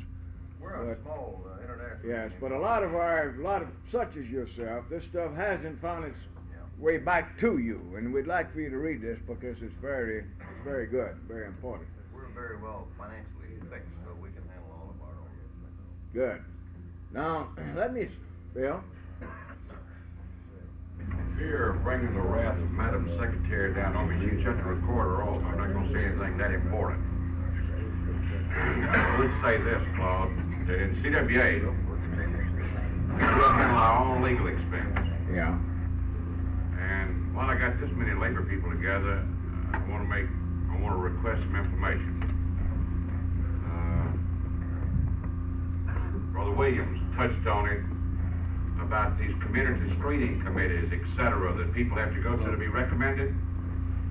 I've been in conversation and a letter writing campaign with Frank Castle, who is the director of the Department of Labor for employment services throughout the nation. I was in a meeting in Miami in November with Frank, where I had conversation with him and later have had correspondence in which he's assured me that an investigation will be made in Mississippi. And what I have in mind, I know of a few instances of where people who have gone through the employment services or the unemployment office for job placement have been screened or interviewed by that agency based on an employer's requirements, has then been referred to that particular company, and from that point he has to go to a local committee of business people, usually these industrial development foundations, for the purpose of getting a sponsor or recommended or getting a yellow dog contract commitment out of them. Also, we find, and this is where I appeal to Frank Castle, that they're discriminating because of race. These niggers are not getting employed until and unless they get sponsored by a local business community. If you have, as you do your organizing throughout the state, if you run into situations like that, I wish you'd refer it to the coordinator, because Frank Castle, and that's Bob Starnes, because Frank Castle is going to be contacting me for specifics. And I'd like to have some examples of other unions other than just my own, where we run into that. It is not just limited to Northeast Mississippi. Finally, any of you that are in an area organizing, which is not in what we talked about in October, our primary areas, Northeast Mississippi, Highway 82, from the Alabama line north over to Highway 15 on the western border, and within that 100-mile radius of Jackson. Right. If any of you are in the Clarksdale or Greenville or Timbuktu, bear in mind I may have some members there, and I'd like to know about it, and I don't make any outlandish promises, but I'll do everything I can to get you some volunteer organizers in those communities. Thank you, Bill. This is very important. That request to Bob Starnes. I'm sure that all of you recognize the importance of what Bill said, that CWA, along with IBEW, one of the few unions we have that have members in practically every county in the state of Mississippi, and we have been able on several occasions to find local union members in given areas, CWA or IBEW, that for initial contacts, and this is very important. And if you do run into a particular situation in this, when we get this thing kicked off, and would like to make contact with some local union people, then CWA and IBEW can provide those people for you. I think this is very pertinent. Now, we have noticed that the representatives of the Packing House Workers Union just came in. Might advise them that we're in the process now of finding out what commitments our various unions are willing to make in the form of manpower mostly manpower, whether or not they will be in a position to assign someone to Mississippi in a organized and coordinated effort around the 1st of February to work on a given situation for your own particular union. We're not asking you to assign someone here to help organize something for somebody else, but we'd like for you to come in at the same time with our other groups, and you'll have some spare time, and they can be working together and help each other. This is really what we have in mind. Who would like to speak for the Packing House Union? I'm Russell Lashley, International Vice President of the Packing House Workers Union. Unfortunately, this is my first meeting. I wish I had the background of the discussions that we've had in the past so as to more intelligently speak on the issues and the problems, etc. However, on the question of manpower, resources, whatever else, we intend to do business in Mississippi, and we have been doing some. And I might say that we've run into all the obstacles all of you have run into in attempting to do just that. So we know the importance of manpower and all kinds of strength in order to get the job done, which certainly is necessary in this state. We are, at this point, about to make a decision on manpower at the international level. However, we're not going to be in position to do that until our board meeting in January. At that point, we'll be able to take a look at our resources as a result of some increases in per capita that our good brethren voted in for us. We'll know what those resources are and what kind of manpower we can make available. That will be before February, so I assume that in January we'll be able to say exactly what we can do. Now, we know we'll have possibly 2 people here, maybe 3, but I don't want to make any firm commitment on that until possibly January. Now, let me ask you this. Of course, I realize you're at a disadvantage, not having been in the previous meetings and not having been sitting here this morning and listening to the various discussions that we've had. Of course, the Meat Cutters Union is not here today, but they were at the last conference, and they did make some definite commitments to us that they would be willing and glad and happy to participate in this particular type effort. Is it possible, do you think it's possible for you and the representative of the Meat Cutters Union to sit down and work out an understanding on target areas whereby you don't, and the meat cutters are not working on the same plant at the same time?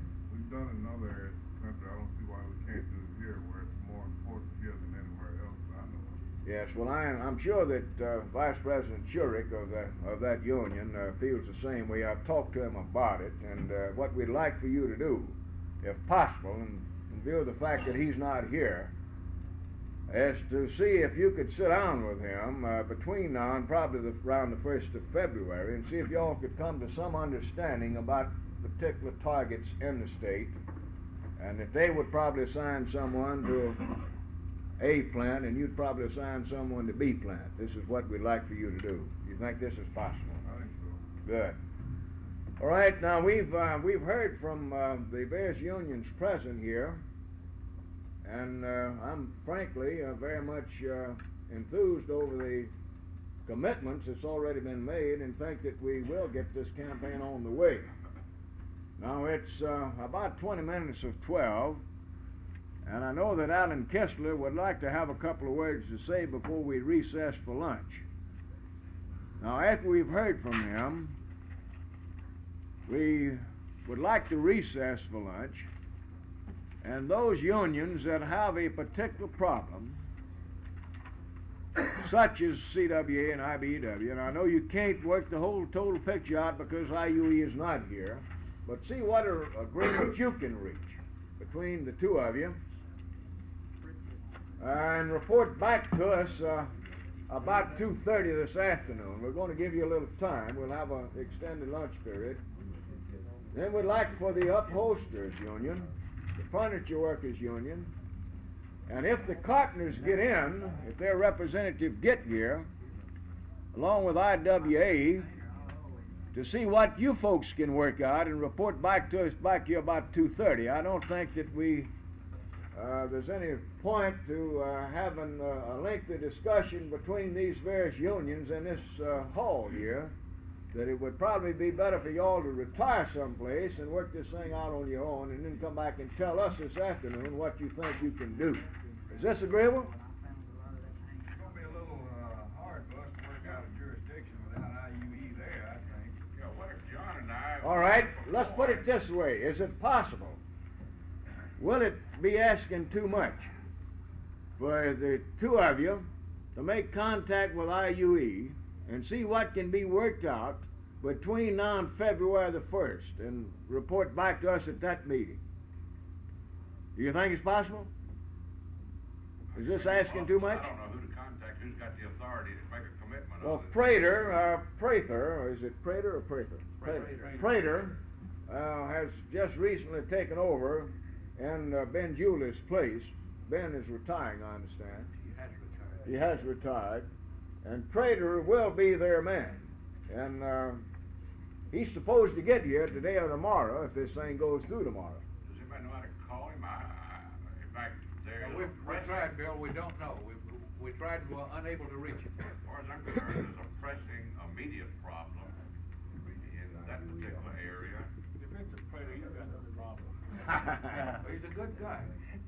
And I was just wondering if you knew how... What do you think about this? We'll try to reach him at noon time. We'll see if we can contact him during the noon hour ourselves, see if we can locate him and see what can be worked out. Now, your unions, these three unions and the woodworking unions are the ones where the major problem is. And if we're going to initiate a successful campaign in this state, in my opinion, it's absolutely necessary that we get some agreement in this particular area. Mr. Chairman, and I haven't counseled with Brother Gillespie on this, but in the absence of the IUE, John may not concur in this, and I'd like to have a neutral party present to help us communicate to the IUE will be one in every meeting. What we might eventually work out between ourselves. All right, this can be arranged. We've got Bob and Alan Kessler and several other people from the AFL-CIO staff, and if you'd like for me to help you mediate, I'll do my best to help you. But if you'd like to have one of these people attend your meetings and see what maybe they might offer some suggestions, we'll be glad to assign them, but we're going to only do this upon your request. I requested. You requested? All right, who wants to take on this assignment? You, Alan?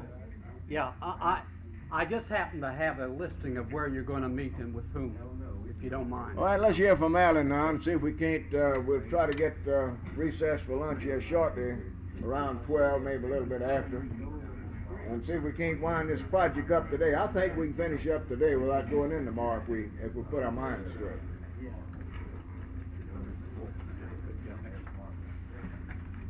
I know it's getting hot and stuffy in here, and smoky, and so I'm going to be brief. There are a couple of things that I think have to be said, and a couple of the ground rules I think have to be laid out, and a couple of the hopes spelled out. And it may take a few minutes. I crave your indulgence. I just want to remind you again that your union, without exception,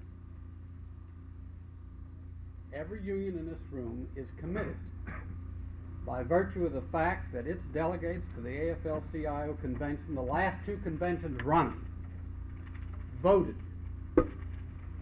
in unanimous vote, without a single dissent, that in today's situation, cooperative organizing programs under AFL-CIO sponsorship are to be established and pursued, and in many cases, the preferred method of organizing.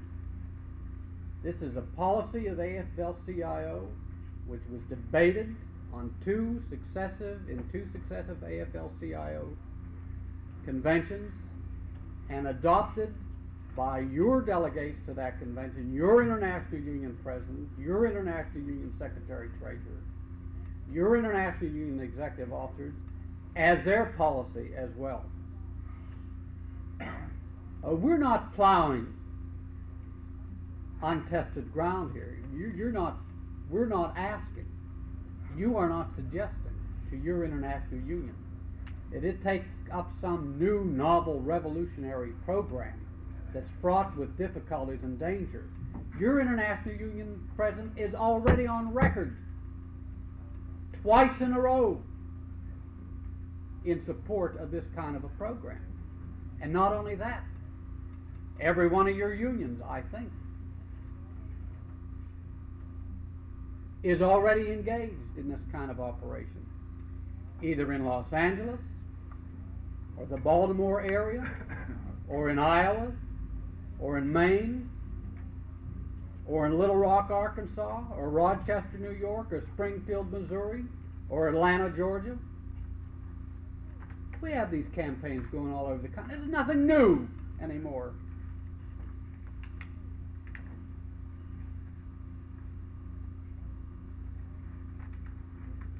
All that is at issue here is whether the unions in Mississippi are going to avail themselves of the opportunity that they have already availed themselves elsewhere. That's the only question. Is he going to do it here? The same thing that you've done elsewhere. The reasons for this kind of program are so obvious that I hesitate to restate them. But I think it's worthwhile sometimes to just take a minute or two and look over the circumstances in which you find yourself. We've been organized into a merged federation, AFL-CIO, for 11 years. At the time of merger, it was figured that there were 26 million unorganized workers. Today we're talking about 32 million unorganized workers. Now these are not some strange, mysterious, untouchable workers doing some unusual, unique task. These are workers, men and women, who do the very same kind of job that your members do. 32 million organizable unorganized workers. No supervisors, no self-employed, no domestic workers, no mama-papa shop people. These are organizable, unorganized workers in concentrations adequate to attract your interest.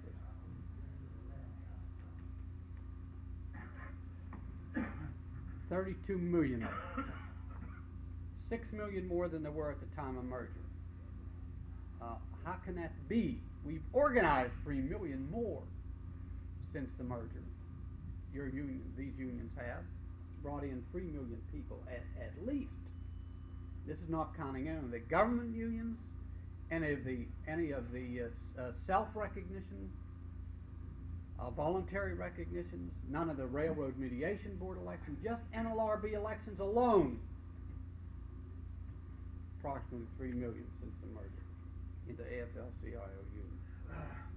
And still the gap grows because the workforce is growing and industry is spreading, and we cannot keep pace. You cannot keep pace individually. That's just the long and short of it. There's no single union that can do the job alone.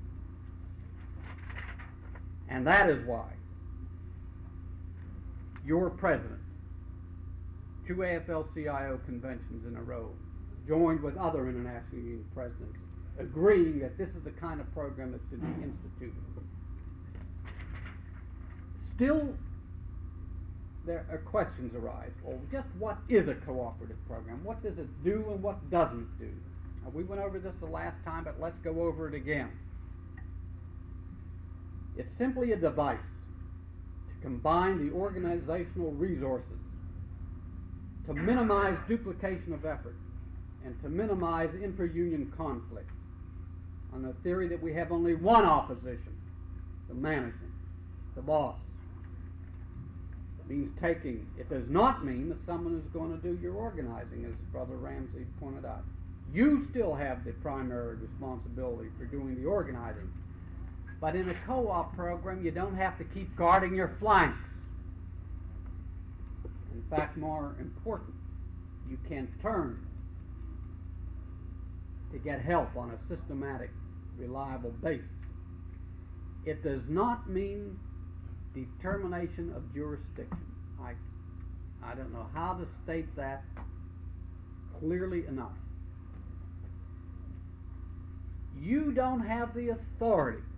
There's not a person in this room that has the authority to alter your international union's jurisdiction that much. And we don't have the authority to do it that much. Jurisdiction is not involved here at all. It should be crystal clear that this program has no relation to jurisdiction.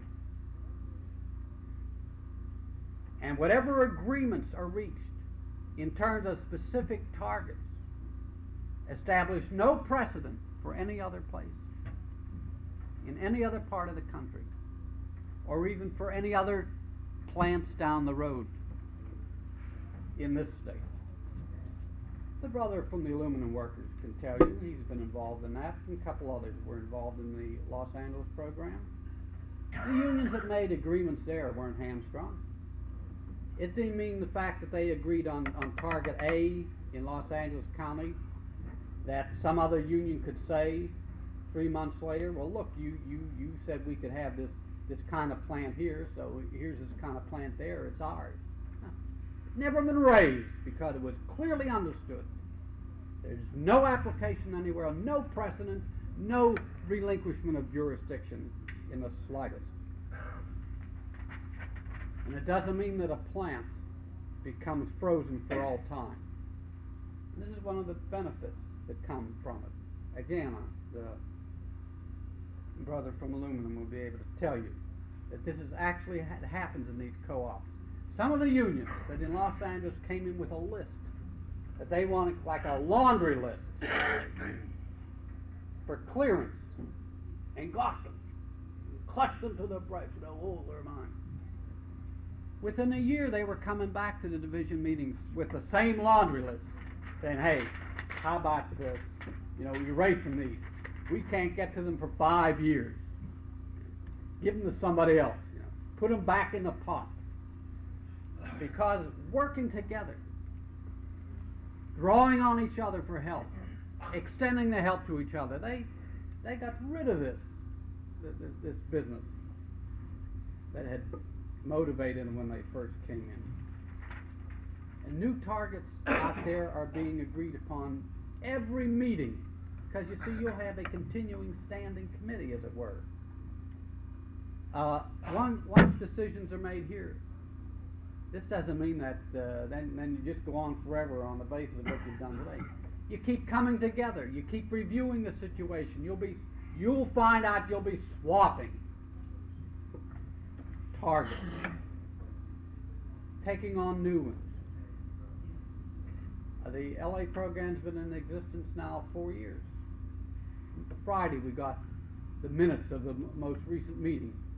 There were 15 targets, new targets, agreed upon in Los Angeles, so it's a continuing program. Now let's take a look at what's happened to date here in Mississippi. First of all, you had a full day's meeting after the state convention, which just explored the whole thing in general terms, took kind of a real sweeping overarching look at the problem. And you decided you want to explore a little bit further.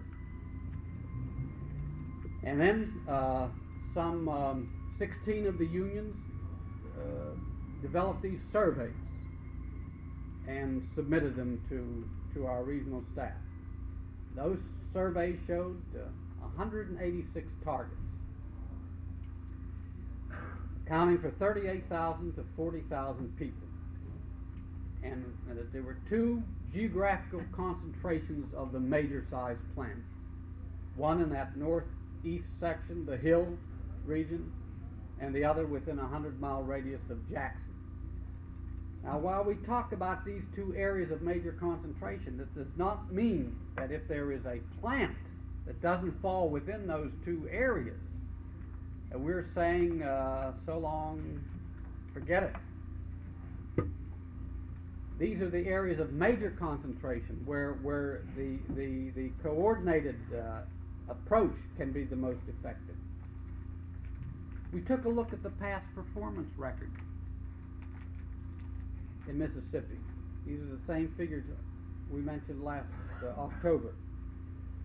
In NLRB elections, the unions of Mississippi are averaging, over the last recent years, 1,300 people per year. Certifications for 1,300 people per year. At that rate, it'll take you 30 years to organize the targets that you've submitted. I don't think those people should be asked. That we continue using the same kind of paddle your own canoe approach that is going to take 30 years to bring them the benefits of trade unionism. Los Angeles, in 4 years, close to 90,000 been organized. It's a bigger operation, you can expect it. In Iowa, 4 times as many elections have been won in comparable periods, before and after the start. It was really a spectacular change out there. In Maine, I gave this figure to you 2 months ago. A 1-year program netted 12,000 people. In the state of Maine, 12,000 new workers represents a lot. It represents a lot to the unions there, and it has already had a very decided effect upon the bargaining strength of every union in Maine, their political strength, and their legislative strength in the state of Maine.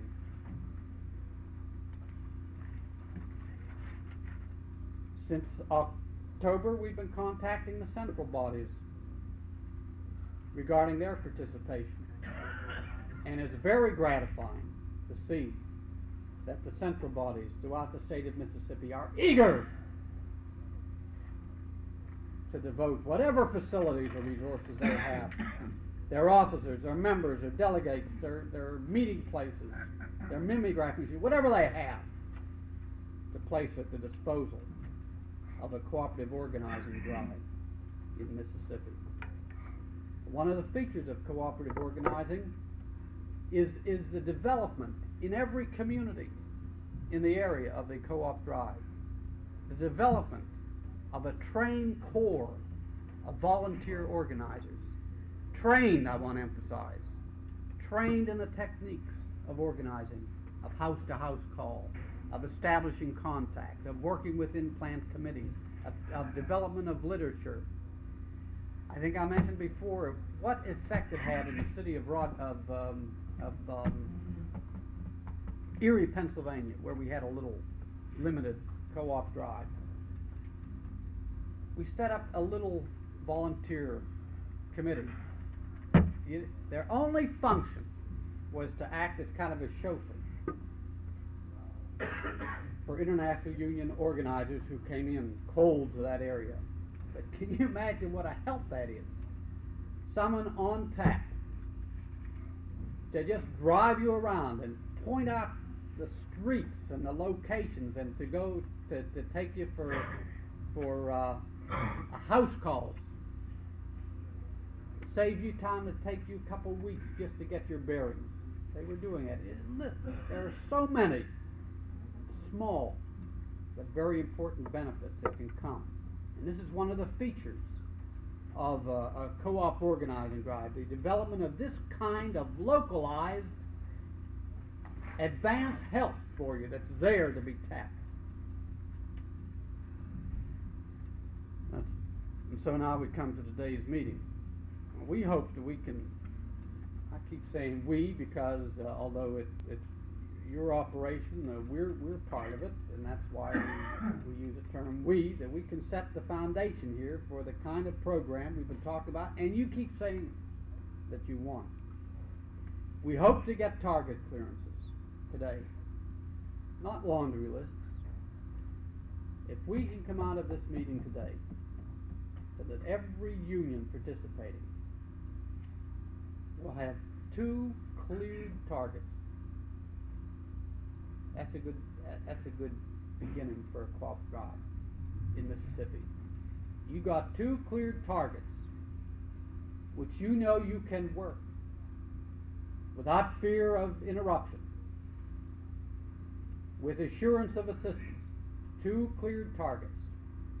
I don't think that that is an impossible hope. That's what we're aiming at. We want to be able to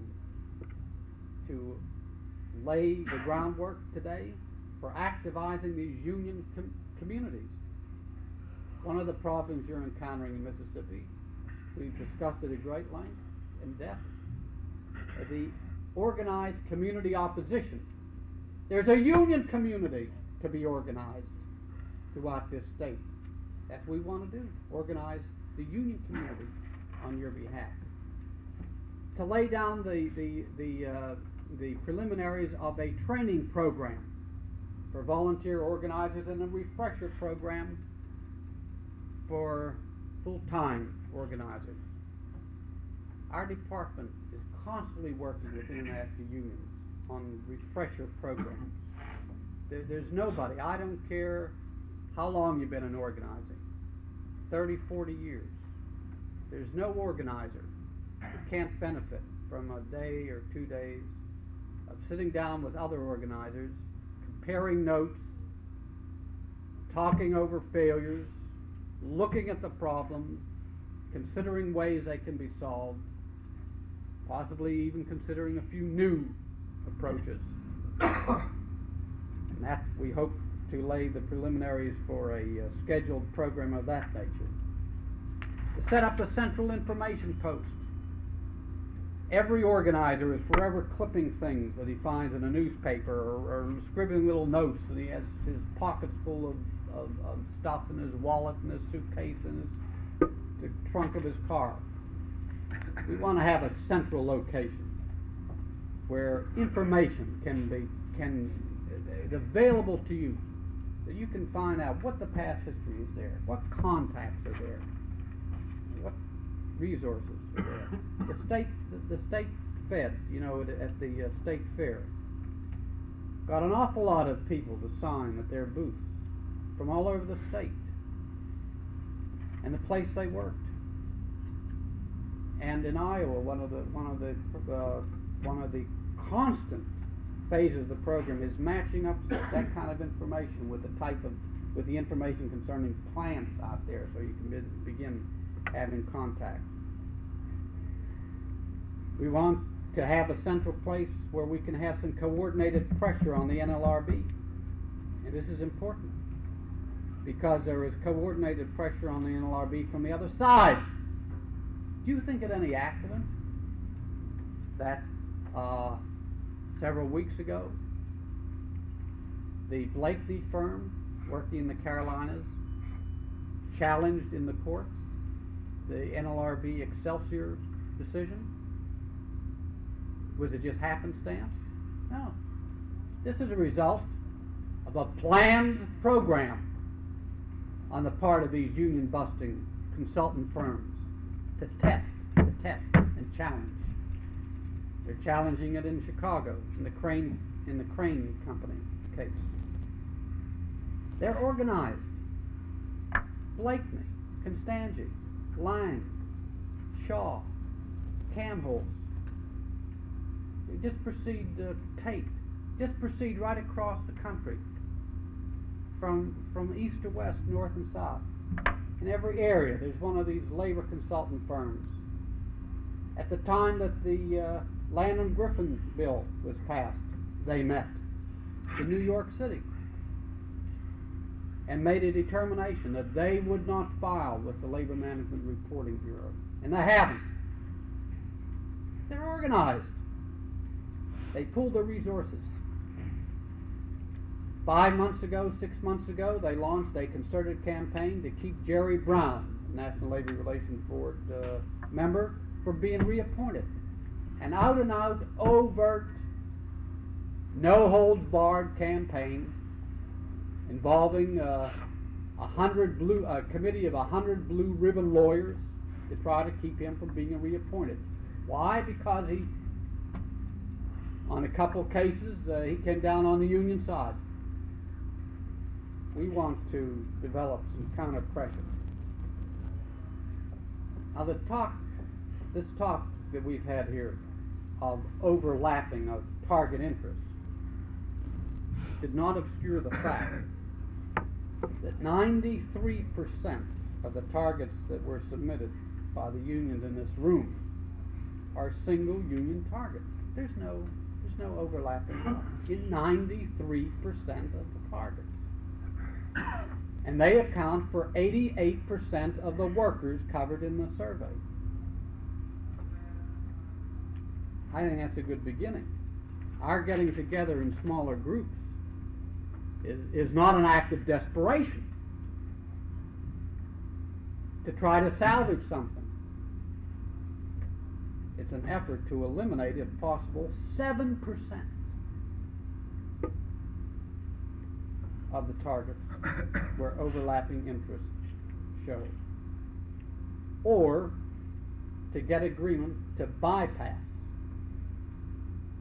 any unresolved overlapping interest cases and move on.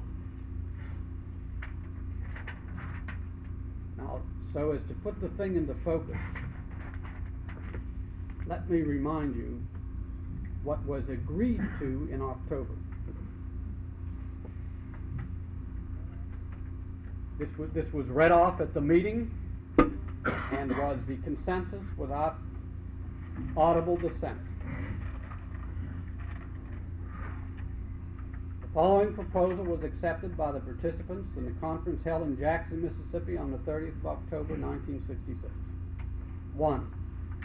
The institution of a Mississippi State cooperative organizing program to be coordinated by Assistant Regional Director Robert Starnes. 2. While the scope of the drive is to be statewide, the initial thrust of the program shall be within the two areas outlined by the surveys conducted by AFL-CIO union representatives in Mississippi.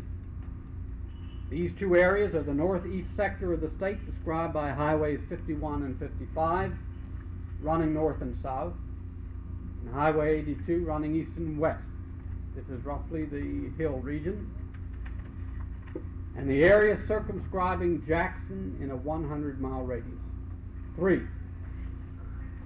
At the unions here, this was the language that we used there, the unions here present signify their intention as to participation and indicate what manner of manpower commitment, present and future, they are prepared to make.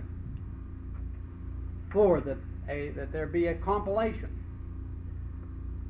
a complete inventory of existing labor resources, the locations of locals, the facilities available. That is underway. 5, that the employment information put on registration cards by visitors to the AFL-CIO State Fair booths be extracted and matched with the targets submitted for the survey. That is being done.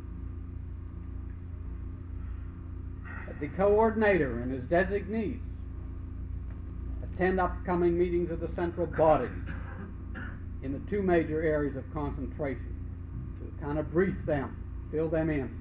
That has been done. That a meeting be scheduled no later than mid-December, at which international union representatives having the authority to make decisions will be expected to reach agreement on target clearances. That's today. 8, that a training program be scheduled for reviewing organizing procedures and training volunteer organizers. That was a program agreed on in October, point by point. And point by point, the State Federation of Labor, the State AFL-CIO, its president, Claude Ramsey, its secretary, Tom Knight, its staff, the AFL-CIO regional office, Clyde Williams, the director, Bob Starnes, assistant, and their staff.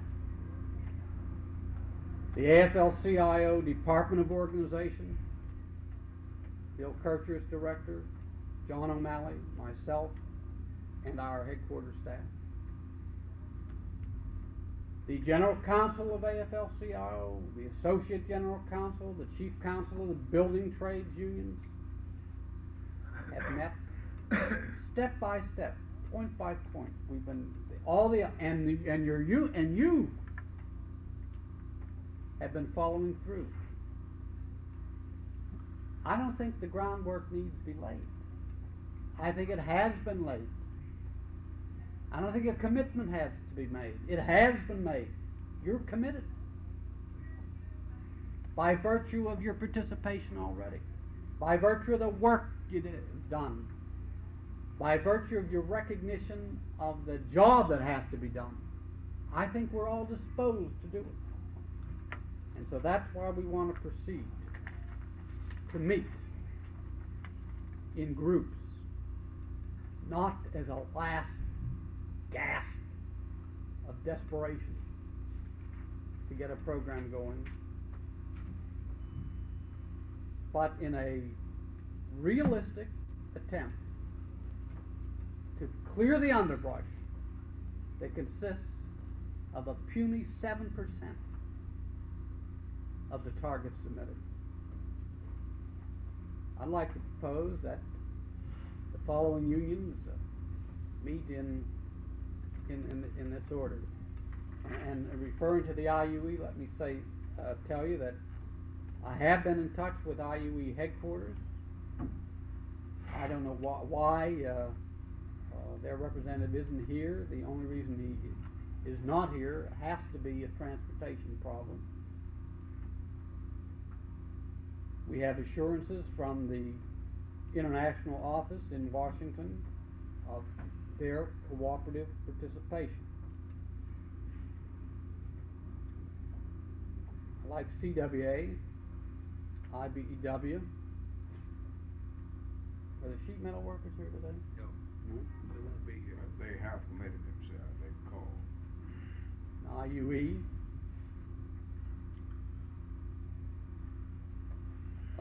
To meet in my room, room 720. In this hotel, just one floor below. I suggest that the carpenters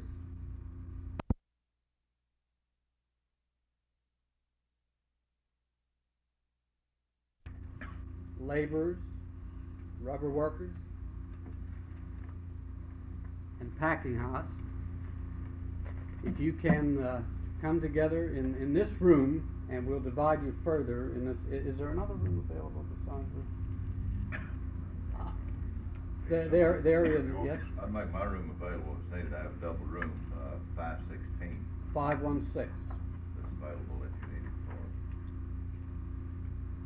for. And any other service. Let's get the service unions, and let's have that for, what's that room number? 516. 516. Can we have retail clerks, packing house,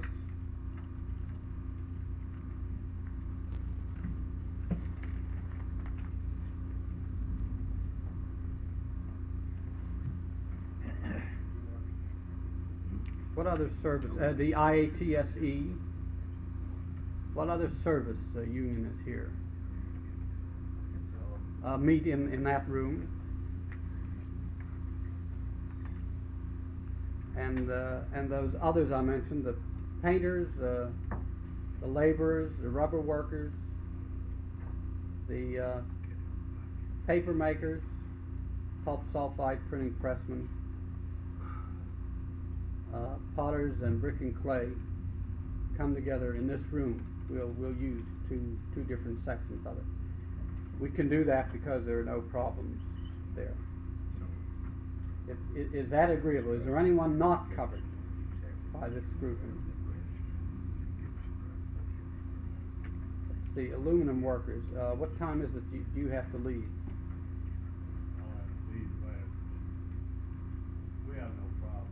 Right. be with Steele anyhow. Right, and Steele is not here. Okay. Then we're due to come back here to this room at 2:30. Is that sufficient time? It's now 12:15. If that's sufficient time, if not, we'll make it 2:45. Are they gonna eat before they come back? Are they gonna stay or what? Well, I think you ought to grab a bite to eat, yeah.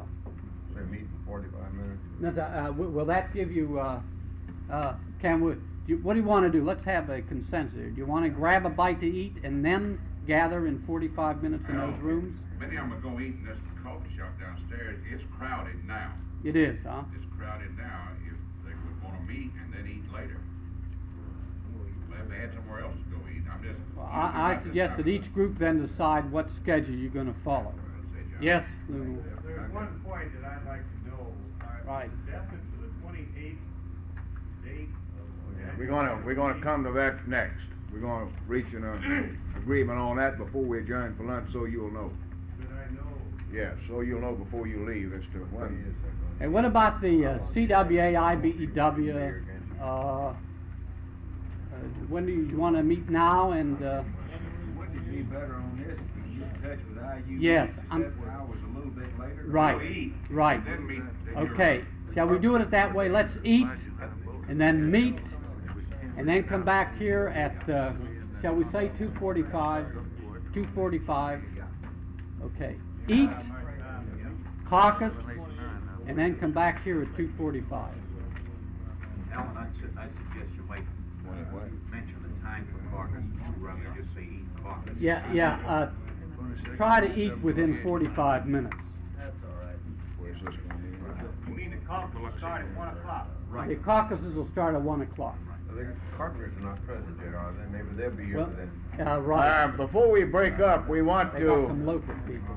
we want to get your opinion and see if we can get an agreement on the meeting in January where we kick this program off, where we bring in the central body people and the local union people and what have you, along with you.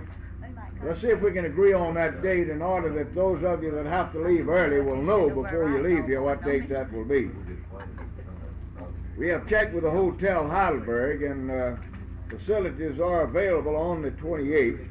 That's on a Saturday. If that's not convenient for you, then let's see if we can arrive at a date that is convenient for everybody. I understand that Bob has a conflict, Lige has a conflict on the kickoff date when we come back together, and we're going to have things ready to move on that particular date, you see. We've just checked with the hotel and found some open dates. Now, we don't have to have it at the Heidelberg, but it is convenient. We can have it someplace else. So, how about y'all checking your calendars here and see what kind of conflict you got on January the 28th? If it's not a good date, then let's find a good date. Yeah, I'll be here. 28, all right with you all?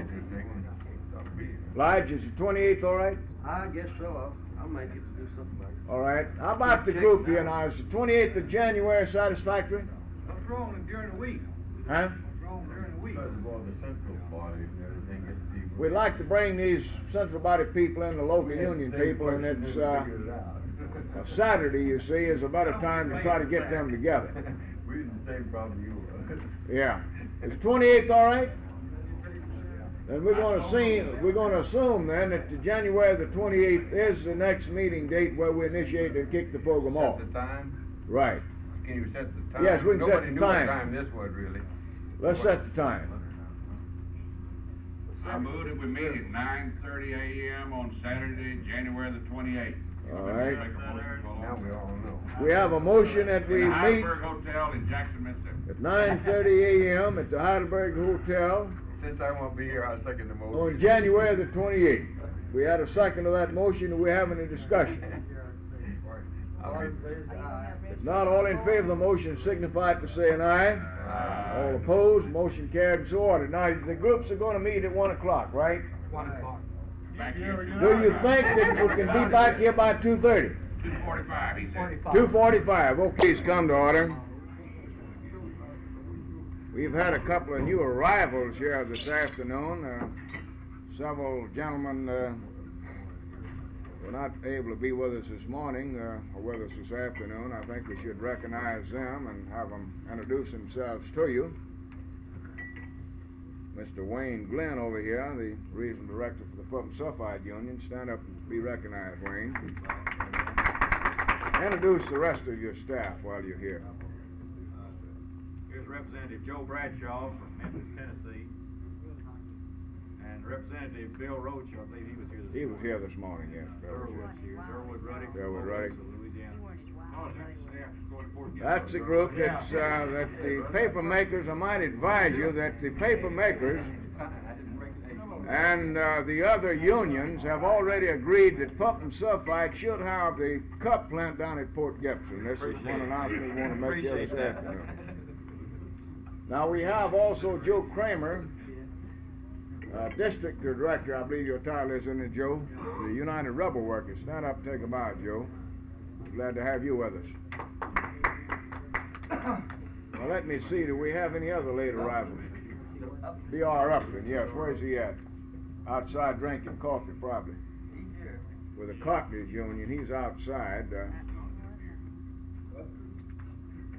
Now, I understand that the groups that caucused during the lunch hour and after the lunch hour have actually arrived at some very good conclusions and made some come to some real understanding on some of these problems we've got. And before we get those reports, I'm going to ask Bob Starnes, Assistant Regional Director, to have a few words to say. We have a number of unions that have actually committed themselves to the project that were not able to be here today. Steel and ACWA and unions such as this. And Bob, I can relate to you what this particular situation is. Then after he completes his remarks, we're going to ask these groups to report to us about the decisions and the agreements that have been reached. I'm convinced that if we move the meeting along, that we can complete the business here this afternoon. It won't be necessary to have a session tomorrow. I think we're in that position right now that it won't be necessary for a meeting tomorrow. If we keep this thing moving, we can finish it up this afternoon. Bob, would you have a few words to say? Thank you, Claude. I'll be very brief. The sheet metal workers called, advised that they were not able to be present. They wanted to be counted in. They would cooperate. They would put some staff people in the state. They listed one target in the state where they have a prime interest, one only, and no other union save one listed that plant at all, and that union listed it way down the line. I think it was about the last one on their list of about 10. So I think we can pretty well safely say there'll be no problem between the sheet metal workers and that union and the plant they want. The steel workers got into an unfortunate bind in that the staff man who was supposed to attend this meeting is involved next door in the post office in a labor board hearing which has been going on all week and will continue for the remainder of the week. He called his regional director the day before yesterday, and his regional director got a plane reservation and had a reservation made here in this motel when a strike broke out, and you know what that is. His president called him. It's a nationwide strike. It's a nationwide cooperative strike involving 3 or 4 other unions covering this country and a part of Canada. So the regional director couldn't come. This morning, a long-distance call from a representative of the Amalgamated Clothing Workers. Their southern director, Ed Blair, whom most of you know, planned to be here, but he had a strike which started in Russellville, Alabama, a couple of days ago. Yesterday, the courts descended on him with a flock of injunctions, and behind the injunctions came the state highway coppers to enforce the injunction, and they batted 2 or 3 people over the head, and I don't know where Ed is now, but if many of you know him as I do, he probably is in jail or a hospital, and he's been in both. But those are three unions who would have been here had not unforeseen things come up. Ed asked that I express to everyone here the wish, desire, and intent of Amalgamated to cooperate in every fashion they can. That union has a number of locals in the state, probably some 6,000 members scattered around in the state in those locals. They are in a position many times to be of valuable assistance. Ed has a staff of people organizing in the state and intends to try to augment that staff. Any way that union can cooperate with this effort, he asks that I say to you, he will undertake. Now, so much for those. I'm much impressed over what has been done, the seeming cooperative spirit among you people here in agreeing on targets. I think everybody here is to be commended, and with the spirit which has been shown thus far, and which I'm sure is going to continue, I can't see anything in front of us except some success. Now, I'm not going to predict that we're going to win every campaign we go into. We're not. We probably are going to lose more than we win in the beginning, because in many of these areas that first election is a necessity for an educational background. But when we come back the second time, we're going to pick up some more. So if the going gets rough in the beginning, let's don't get discouraged, and let's keep going. And by this time next year, I hope we can have a meeting and report that we have several thousand people in the ranks of labor who today are not in the ranks of labor. And when we do that, among other things, we'll begin to correct a situation like Ed Blair's in today, where the state highway coppers are on him and the little stinking nitwit judges have issued injunctions against him. And with the power of an organization, we can make this a better state to live in. Thank you. Good luck. If I don't see you personally, Merry Christmas and a Happy New Year.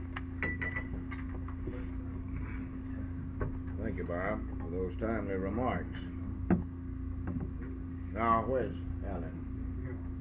Alan, would you like to come up and give us a report on the caucuses and what agreements have been arrived at? I understand that we still have a problem with one or two unions that are not present, and we can't completely resolve this thing, but we will have it resolved, we hope, before we kick the thing off in January, right? Yes. Okay. Thank you, God. I'm even more impressed, I think, than Bob Starnes at what was accomplished today. Just to refresh, you know, during the lunch hour, we were to meet in several groupings in an effort to get to resolve a small number of plants in which there were overlapping interests. We have now some cleared targets. I'd like to read some of these off. For the furniture workers, the Lazy Boy plant at Newton. This meant that two other unions who also had an interest in that plant withdrew their interest and in favor of the furniture workers. The upholsterers union now stand cleared for the Victorian plants and the S&W Fortune Furniture and Basic Wood plants. The painters, in some instances I might mention where there was no conflict, more than two were cleared, but since we're talking in terms of two clearances, I just mentioned the first two. In the painters, and you'll forgive me if I mispronounce some of these names because I'm just not familiar with all of them. The Catafort Corporation in Jackson and the Mississippi Neon Sign, also in Jackson. The UPP, the Hattiesburg plant of Murray Envelope. The laborers in Jackson, two plants, Mississippi Material and Jackson Ready Mix. For the rubber workers in Tupelo, the Pennsylvania Tire. and in Ripley, the Ripley Shoe. For the Potters in Tupelo, the Ream Manufacturing Company, and for the aluminum workers in Grenada, Lion Incorporated. Now, in the electronics field, I'm very happy to report that while we cannot make a final clearance report,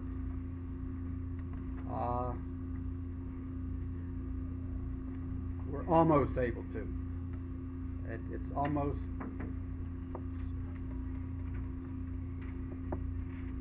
almost just a matter of formality. But since there is one other, we've been in touch with the third union involved by telephone during the interim period. We have been in touch, and I am fully satisfied in my own mind, at least Claude, that we will have agreement there. It's a three-way agreement on some very important plants that involve those three unions, and these plants, I think, will have a critical bearing on the outcome of the campaign. I'm extremely optimistic about that, and I feel that before the week is out, we'll have a definite word there. There are several unions present for whom we could not get clearance simply because the other union involved, for one reason or other, is not present, but or the union that is not present has a conflict, and so obviously in its absence we could not resolve it. But of that 7%, we have reduced it substantially, and I'm not an unusually naive person, Claude, and I think that 7% is going to disappear before Christmas. That'll be a good Christmas present for Mississippi. It looks to me as though you will be getting underway, and because of that, Lides, let me put you on the spot right now. I've been on the spot. We had guaranteed, in addition to Bob Starnes, that we would have 2 additional staff people working in Mississippi and not pulled out except for the most dire emergency, and then only with top consultation. I'd like to ask you if you couldn't put now L.G. Morgan for at least part-time. Part-time. Yeah. The reason I mention L.G. Morgan is that he had 9 months' experience with the Los Angeles cooperative organizing campaign and has a very thoroughgoing knowledge of some of the pitfalls and some of the shortcuts, and I think he would be helpful. I'd like to say that as far as that's concerned, we'll work it out to satisfaction of everybody. All right. All right. Yeah. So that will help the manpower, the skilled manpower situation a little bit. You don't mind if we didn't consult you, do you? I might just say that at the last meeting I told everybody I wasn't going to volunteer. Y'all just heard me volunteer. We have very democratic staff. Right. Yeah. I want to add my thanks, Claude, to you, to Tom Knight, to Caroline here, all your staff, and to everybody here. It's a very promising beginning. I think there's some real progress going to be made in Mississippi. As far as I'm concerned, Mississippi is not a closed society, it's an open society. The open-heartedness of the trade unionists of Mississippi is an inspiration. And I'm just real proud to be associated with it. I hope to be with you next January, and we'll come down with an outline of some training programs and some staff to help you with it, and we'll be with you each step of the way. Thank you, Al. I think Brother Hetzer. Even the target that has been cleared as a result of this caucus for this 7%. Yes. What I'm wondering if people such as myself and others here, sometime prior to the January meeting, maybe sooner than that, could be given a list of what plants have been cleared for what union? Yeah. And I guess I keep harping on this. This is important for me where I notice Yeah. we're getting volunteer organizers to run. Well, we will send each person present at this conference minutes of this meeting, and in those minutes will be the targets that have been cleared and what union will be assigned to that particular target. I'm assuming This will be part of the record that you will receive. I'm assuming there's more than Al read off. Oh yes, very much so. Just in that area. Right. Plus, your situation with IBEW and IUE is something that we'll have to try to arrange for the three of you to complete this understanding. And the same thing applies as far as the woodworking industries are concerned. We still got the carpenters yet that have to be consulted in clearing some of the targets in this particular area. And I think that by the time we come to the next conference to kick it off in January, that we will have an understanding all the way up and down the line. Don't you think so, Marvin, BR? This is BR Upton here as a representative of the carpenters, by the way. He hasn't been introduced yet. He come in kind of late. You like that word to say about that, BR? I don't have any information on it. I don't have any information on it, Tom. But don't you feel that we will be able to work out something by the time we get ready to kick this off? I think you'd have to talk to Mr. Parker. Well, we got this, you know, Parker was at our last meeting, and we were led to believe that the Carpenters Union was interested in the cooperative effort, and that they were willing to sit down and work out and agree on targets for various unions, and they've, as a number of other unions have, they've took a position which is justifiable, that certain industries they can't give up. I understand that Parker's in an election day and Yeah. this couldn't be here. But when we get one of these situations, what we'll have to do, if we've got two unions that are determined that they've got to have this particular plant, then it has to be set on the side, and it's not part of the cooperative effort. Because we can't get involved in this type of thing in a fight between two particular unions. I think all of you agree that this is the only approach we can take to this. Now, do we have anyone here that would like to have a word to say, Bill? I got another question. All right. Meeting in January the 28th we're talking about. Right. And I just became aware of, and there's some places that may not have been on anybody's survey list. Right. Where the Teamsters have moved in. Right. And gotten an election, certification, bargaining a contract. In that community, there's some other plants that, and I don't know what's on whose survey. I know that in my organization there's been some changes, personnel-wise, in some of the locals where it's developed now that in some of these that I didn't even have on my survey that are not in this area that Allen thinks can be cleared, you know, between now and Christmas. Is there any mechanics, if anything comes up between now and January, for us to do some communication between, particularly in this electrical field, or maybe it applies to some of the others, where the timing is right to move, for somebody to move? We get into a situation like that, Bill. I think the proper thing to do is for Bob to contact the interested unions and see if he can arrange a conference with the three of you and come to an agreement in this particular area. We've been doing this around here for some time without a concerted effort with Steel and IUE and IBEW and some of the other unions where they've agreed informally to do just what you're talking about, see?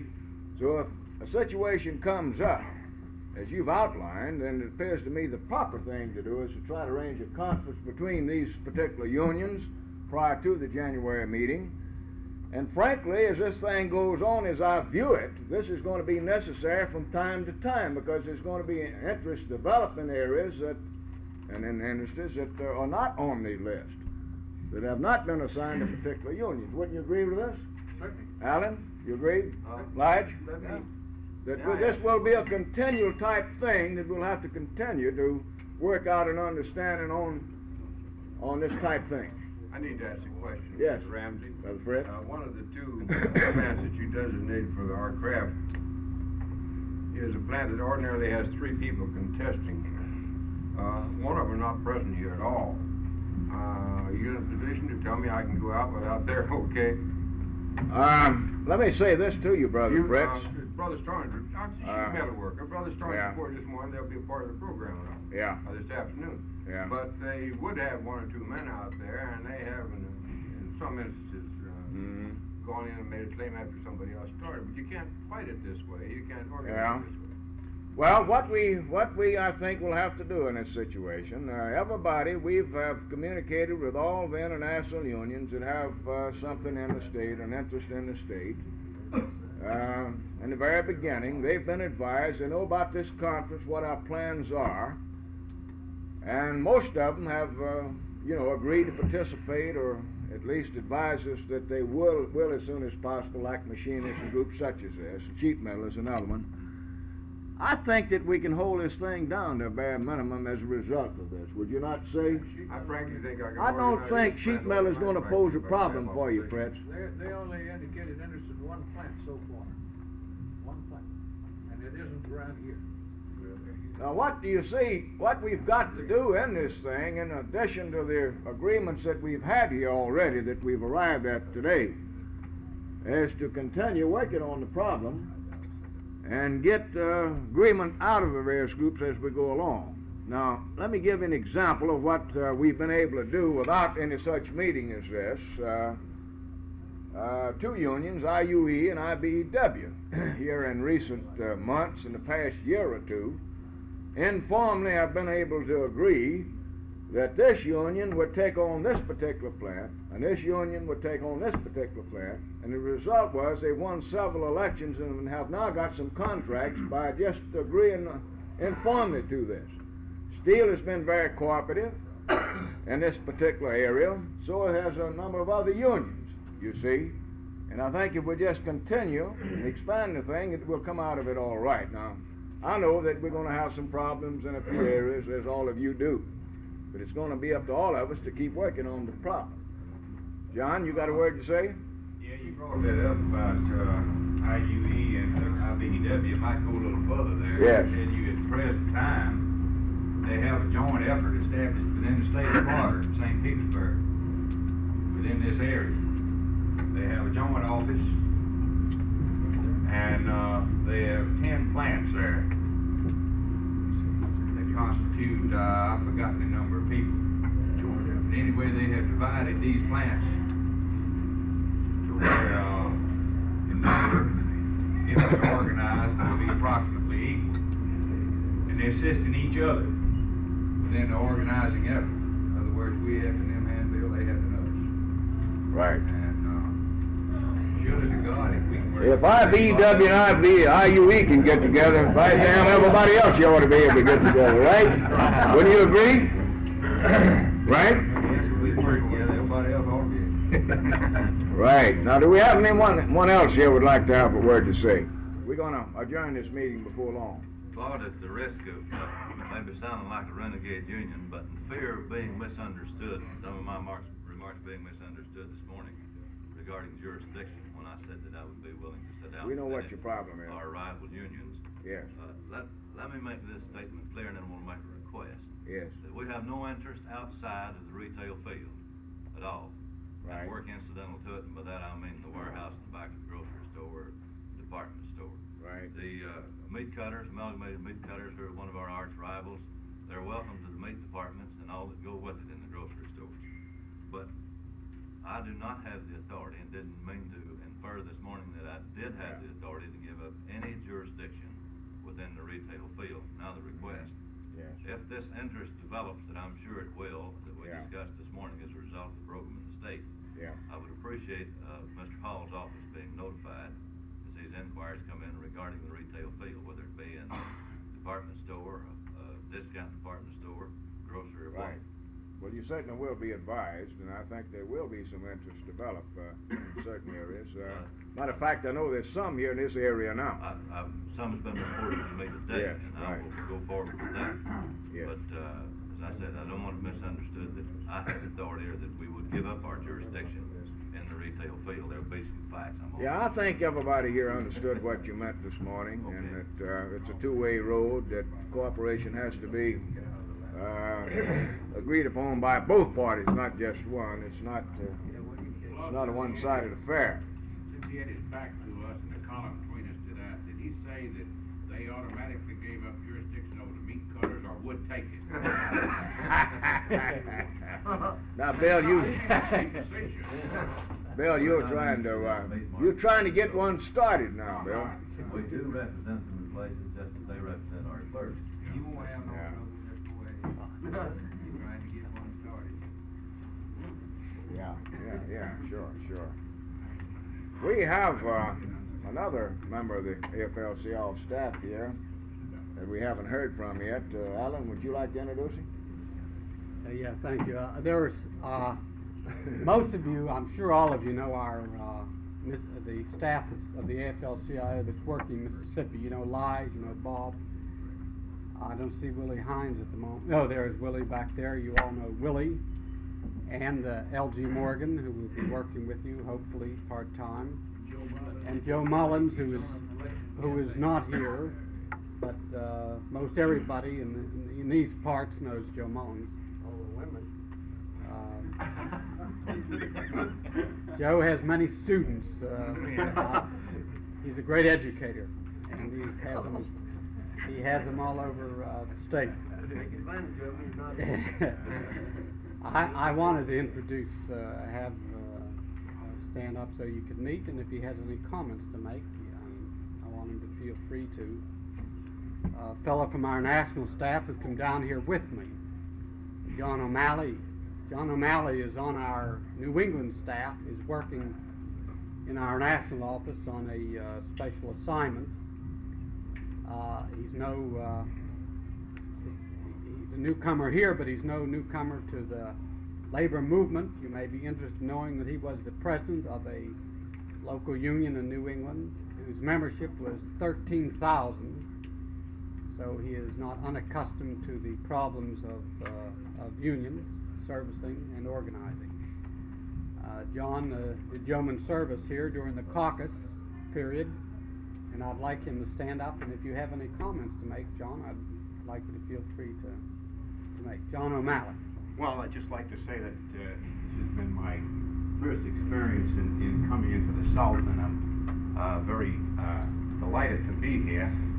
I did hear a gentleman, I believe he was from the Potters Union, say earlier today that he spent a little time up north organizing, and they have the same problems up there. Well, I have to somewhat agree with them, but I have to agree that we really don't have the problems you have. That we do have problems sometimes. It's amazing that even in Massachusetts, I was to show you this wouldn't startle any of you people, but it certainly startled me when I went down to a company one morning at 6 o'clock, and a police car came roaring up and told me I needed a pass to pass out circulars. You know, well, to me this was quite startling. Well, I'm sure most of you would find this quite calm. But I would like to say that this cooperative thing, since I've had the opportunity to be in Washington, I've had a chance to study the Los Angeles and the Baltimore, and I think it definitely proved, if nothing else, that it can work. And in my small experience today upstairs with the upholsterers and carpenters, woodworkers, and furniture workers, that one of the things that wasn't reported today, because it wasn't the purpose, was that each one came out with 2. But they went very much beyond that. We could have named many others, but the purpose was not to do that. And I'm sure that even though that I don't know you people, that I'm sure as much as 2 weeks ago somebody said that this wasn't possible. And so I would like to certainly wish you all the luck in the world. And let me say this, that one of the things that I think that the people that I've met here today certainly have proved to me that we have some good trade unionist leaders in Mississippi and itself.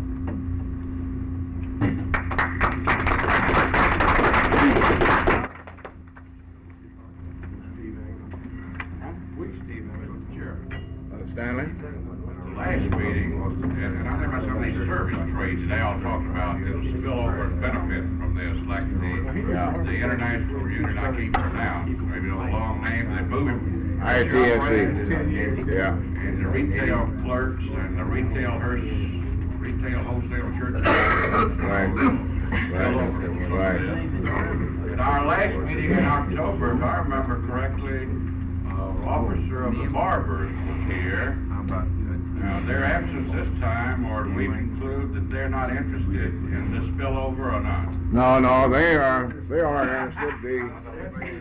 The Office Workers Union has also committed themselves, and I think that the barbers have indicated a desire to also organize, you know. Of course, they're looking forward to the day that we organize all the workers where they can go down and organize the barbers. You know how that is. Now, I'd like to call your attention again for the late arrivals to the article that we placed on the table this morning. Some of you are late arrivals. Jim Crow and 14B, an article that appeared in the New Republic written by Harry Golden, who I think most of you know of, at least in North Carolina, which is a very well-written article that really points out, I think, the situation that's developing in the South as far as the business community is concerned, where the business community now is making its move to make peace with the Negro community at the expense of the trade union movement. This is really the reason we wanted to put this on your desk. Now, after you've read this story, I know some of you hadn't had the opportunity yet. After you've read it, if you feel that you need additional copies, if it'll help you any, and especially in organizing situations, and we think that it can be used in organizing situations, we'd be glad to reproduce it and make copies of it available to you. I'd like, right, and I'd like to again call your attention to the fact that we just discovered this morning that we had page 3 in the place of page 2, and please rearrange it before you read it. Just done that to see it, then you'll know the difference. Right. Now, I'd also like to call your attention before we adjourn to the fact that we still have available a few copies of the minutes of our last organizing conference. Some of you didn't get there. We tried to mail it out to everybody, along with the speeches made by the attorneys where they went into the possibilities of a new legal approach in organizing situations whereby the civil rights statutes and so forth had been used by IBW. Those speeches are here on the front of the desk. Now, we've mailed this information out to all of the international unions, to the district directors, and what have you, but I know that a lot of you folks haven't yet read these speeches. They haven't got back down to you, so before you leave, if you'd like, come by and pick them up. There's about 3 of them sitting on the front of the desk. Now, it appears to me that we've about accomplished the business of the meeting. You're not going to let Tom that we've done, sir? You're not going to let Tom talk to us. That we, yeah, we let him talk to you. That we have accomplished the purpose of the meeting. We made arrangements, as I told you earlier, for 2 days. Reserved this room for 2 days, thinking we might get into a protracted type affair, but we felt that it wouldn't be necessary, that we could actually do it in 1 day. And you mean you're going to let him talk 2 days now? yeah, I'm going to let him talk 2 days. You can do it, too. Now, again, for the late arrivals, the benefit of the late arrivals, the group this morning voted unanimously to call a meeting again on January the 28th to initiate the concerted organizing campaign, at which time we'll ask the local unions, the international unions, the central labor unions, and everybody interested in organizing to meet for this kickoff. We hope to, we've got some good people in the state that's ready and willing to go. We got some of them sitting in this meeting today that's very much interested in what we're doing here today, that wants to get out and help in this field of organization. Now, Tom, would you like to have a word to say before we adjourn? Yeah, I will. I thought you would. I didn't say anything to Bob Starnes wised off over that. I'll say in response to Bob Starnes' remark that I've been insulted by intelligent people, so I don't pay him no mind. Not going to keep you but just a minute. Actually, the business has been transacted, but I do want to say that certainly I've been encouraged here by the true spirit of cooperation that has prevailed here today. Now, gentlemen, brothers, This, to me, is the true spirit on which the labor movement was built before any of us were even born. Any of us. And may I remind you that the kind of cooperation that we're talking about today is a kind of cooperation and a kind of unity that's been prevailing among our enemies all the time, while you and I have been cutting one another's throat, beating our brains out, and fussing and fighting over a group of people in a plant or on a job. We're just now coming around to where we ought to have been many, many years ago. And certainly I feel very optimistic, and I appreciate your attendance, your concern here today. Now let me say this about this meeting. On January 28th, I want to say one thing that hadn't been said, and this is where we need your help still further. Now it's important that we kick this organization effort off with a bang. I would like to urge you to urge officers of your locals that you have in the state, who might be officers in central bodies, of the importance of their responding to the invitation that they'll receive shortly to come to this meeting. Those of you that have locals, I want you to urge them, the officers, the leadership of those locals, to respond to the invitation that they'll receive to come to this conference. Because these people need to know and must know what you and I have done thus far, what we're going to do. They are the people that we've got to depend on after all of the organizers have been there, after all of the staff's in. There's certain things I think you'll agree that the president of a local union or an officer of a central body can do that no staff member cannot do. So it's most important that you urge, in addition to the invitation that they'll get from us, you as their representatives, urge them to come and to take part. Now, this conference is going to be a 2-day conference. And that second day is going to be devoted to probably the most important thing that will happen in Mississippi and can have a bearing on the success of this organizing effort, and it will determine whether or not the labor movement that we already have will survive. As a matter of fact, it will determine whether or not the state of Mississippi is going to go forward or whether we're going to go back in the hole and pull it in behind us. Next year is a year in which we will elect all of our public officials, from the constable and the justice of the peace to the governor of this state. And we hope on the second day of this conference, after we have got the organizing effort off with a bang, we hope to lay some plans with the leadership from all over this state that we hope will see the election to the state legislature and to the other state offices, and above all, to the high office of governor of this state, of some people that have a concern for our members and for all of the people, if you please, instead of a chosen few, as has been the policy since you and I can remember. Now, it just amounts to this, my friends, and you can take it or leave it. This state's not going to stand still. If the election were held this afternoon, Ross Barnett, and I hate to speak the word, but I must, Ross Barnett undoubtedly would be re-elected governor of the state of Mississippi for another 4 years.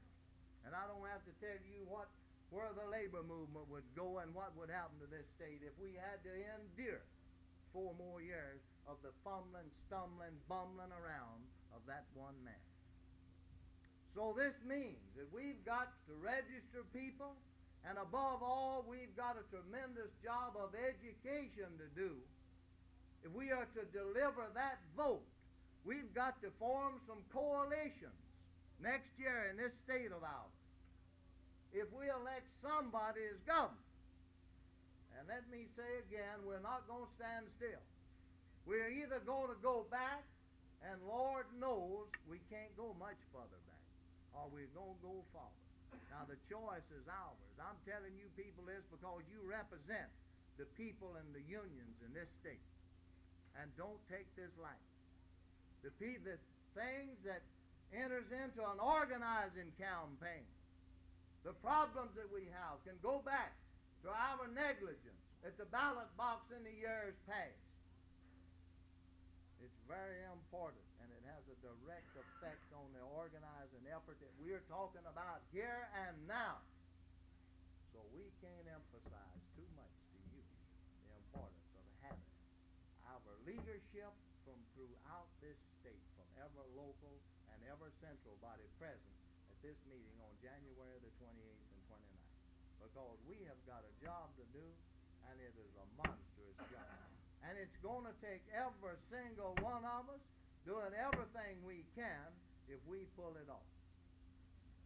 We're glad to have you here, and our wish to you is the best of everything to you and your family this holiday season. Thank you. Thank you, Brother Knight. Lord, Brother Hines. seeing that the barber's problem come up here, there's back in the rear. Since there wasn't nobody here representing them, I want to say that I think I should have met with the IBEW, because while I was out at lunch, Brother Williams and I got a call from his office, and there's a letter in our office now from the International Union. That 2 IBEW members in Tupelo, Mississippi had put up a cut-rate barber shop. I guess the only shop we had there that had a union shop. So that's not the only thing. I'm just wondering if these crafts are going to take out after the barbers, try to take our jurisdiction. We better find out something about it. A few years ago in Pascagoula, we had the same thing to happen. From the Boilermaker. Man working all day in the shipyard at a Boilermaker and going out at night doing barber work. I think it was a sheet metal worker. I'll have to correct that. Boilermaker, sheet metal worker. The Boilermaker later on come I'm familiar with the organization, situation. and he is now a member. But I'm wondering that in Tupelo, we established one union shop there, and we've been trying to organize a local there for years. Instead of that, here's the only real big organization in Tupelo. Is 2 of their members also now gone out and taken the jurisdiction of the barber, put them in the barbecue. So it's all right if they'll come, but I'm just wondering if we're going to be raided while we're trying to organize the unorganized IBEW. Well, if they won't come, you got to go after them. Turn this thing for We, of course, I think probably, come up and organize the party. I think that, Willie, that the problem is one that we're all very concerned with. It's not just in this field, it's in other fields. We've got members of our organizations that don't fully realize the importance of this type thing. You know, we've got people that go out and do electrical work, scab on the electricians. Also, you know, it's not just the barber's trade. Of course, we all have an educational job to do. It's part of it. But we just have to stay with it, work on it. Now, There's a man down in McComb that might go up there and organize them. yeah. Well, listen, we told you we thought we could wind the business up, and I think we are in a position that we can adjourn the conference one day ahead of schedule. We do appreciate the magnificent cooperation that we've received from all of you, those that have been present at the last conferences, and we are looking forward to doing a real effective organizing job in the state of Mississippi.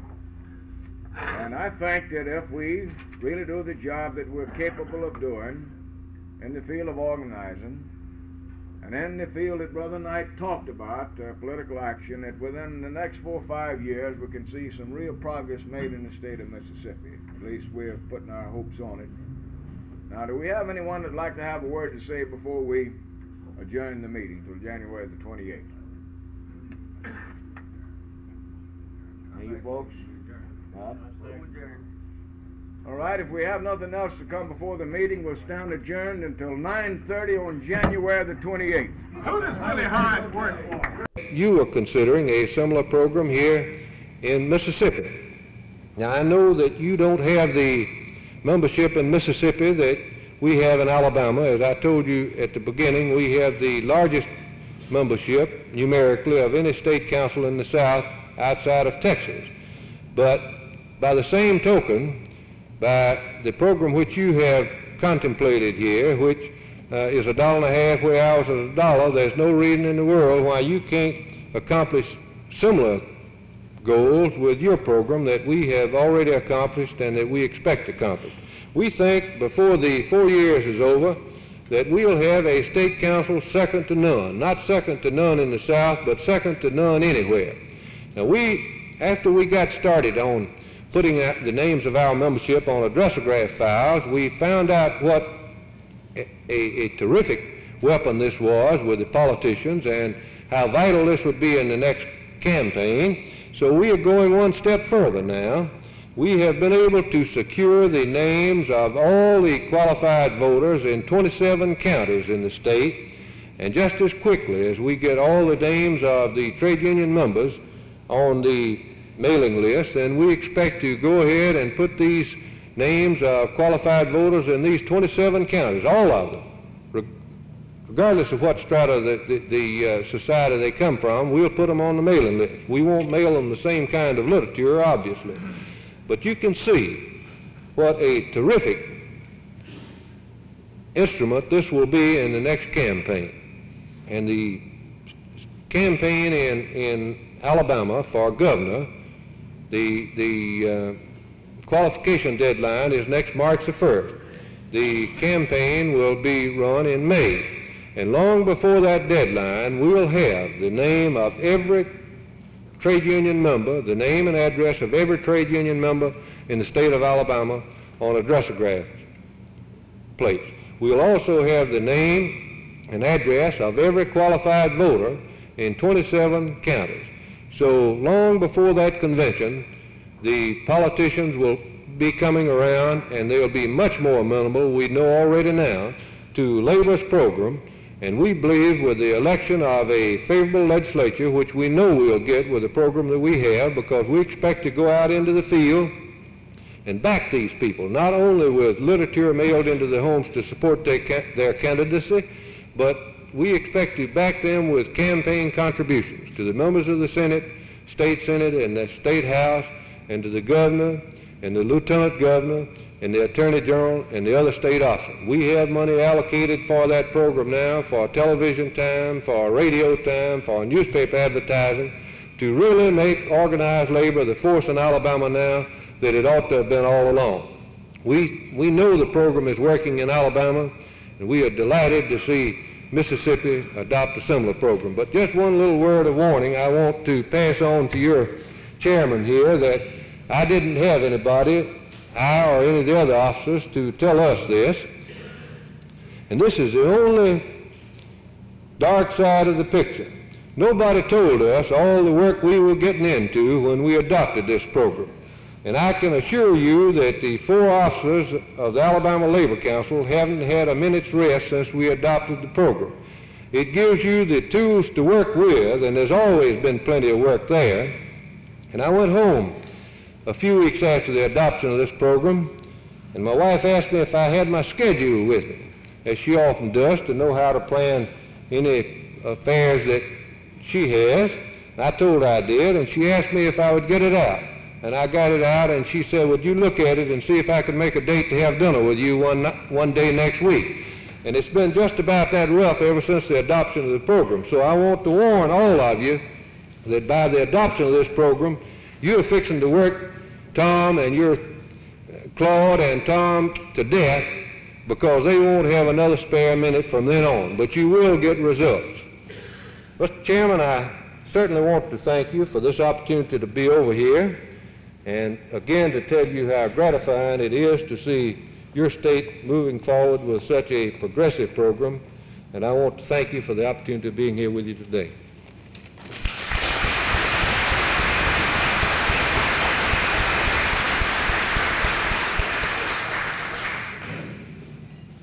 Thank you, Barney, for those appropriate remarks. We are already receiving some of the benefits of the Alabama program ourselves. I can vouch for the fact that these fellows are working, because about every week we receive some correspondence from over there with some names of trade union members, members of organizations in Alabama that live in Mississippi. We're getting a pretty good list of those people already through the Alabama Council that we wouldn't have got otherwise, and we appreciate that also, Barney. We know that we have quite a few members of our labor movement who work in Alabama, Louisiana, and elsewhere.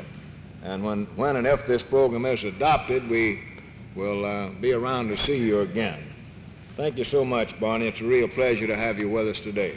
We hope you can stay around for the remainder of the convention. Now, at this time, we're going to see if we got some announcements. The Secretary-Treasurer and our COPE Director, Brother Knight, I know has an announcement to make. We have been contemplating the possibility of having a breakfast meeting for the lady delegates and the lady visitors, the wives of the delegates, and any of the lady guests that we have tomorrow morning. I understand that arrangements have been made for that breakfast, so at this time I'm going to ask Brother Knight to give us the details, and then we'll try to find out how many can attend this breakfast meeting, which Sister Murray will discuss some of our problems with you people. Brother Knight. Thank you, Mr. President. First, before I mention that, I want to announce that the 6th Congressional District COPE Executive Board will meet at 7 p.m. in either Parlor A or Parlor B. Now, I say that for this reason. There's some other meetings going on. Now, the board members of this organization will please look. If Parlor A is empty, go in there. If it's closed or got somebody in it, look in B. So it'll either be in Parlor A or Parlor B at 7. That's the 6th Congressional District COPE Executive Board. Now, Brother Ramsey mentioned something to you about this possible meeting with the ladies in the morning, the delegates and guests, and wives if they're here. I have arranged a meeting for 8 o'clock in the morning in the Rose Room at the back of the hotel downstairs, all the way to the back to your left.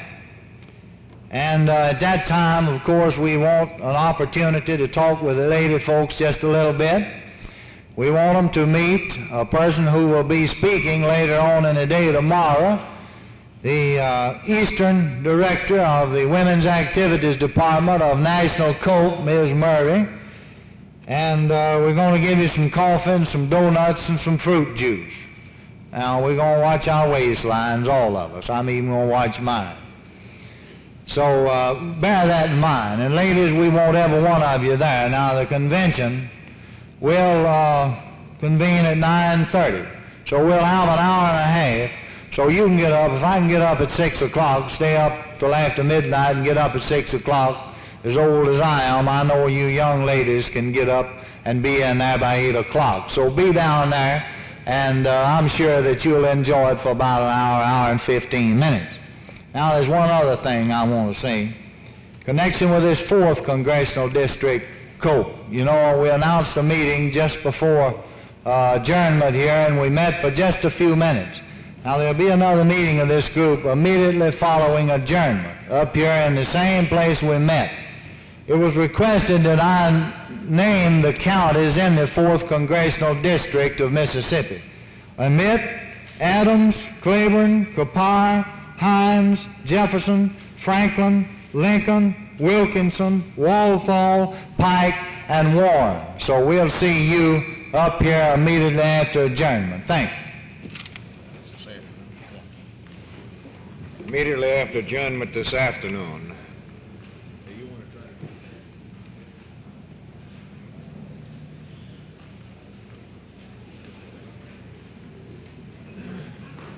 Brother Knight tells me he's counted the ladies. We'd like to have a more accurate count of those that can attend. I believe the best way to do that would to try to determine who couldn't attend, who feels like they want. And then we can deduct that from the total that we have present. That'll give us a pretty accurate figure. Would you please raise your hand, the ladies that feel that they can't attend? See one on this side and one on that side. Is that correct? Only two that feel, well, that's fine. We'll look for the rest of you out. If you're not, we're going to really castigate you in the morning. Yes. The wives of the vesters, this includes all of the ladies that are present at the convention. Delegates, wives, vesters, and what have you, all of you. We want you all there in the morning. We have a couple of guests that we didn't recognize this morning, and I don't know why. We didn't have this good buddy here on a card. I guess he must have not have signed one. Cy Dugas, represented by BW. Cy in the house now? I saw him out there, ladies. Cy, glad to have you. I saw him back there. I don't know why we didn't have him on a card. Also, we have Ray Allen, representative of the rubber workers. Is Ray around? Glad to have you with us, Ray. Hope you can stay with us. Then we have Dorothy R. Lewis, I gather, who is a member, one of our locals here also as a guest from Greenville. She here? That's your wife. Glad to have her with us.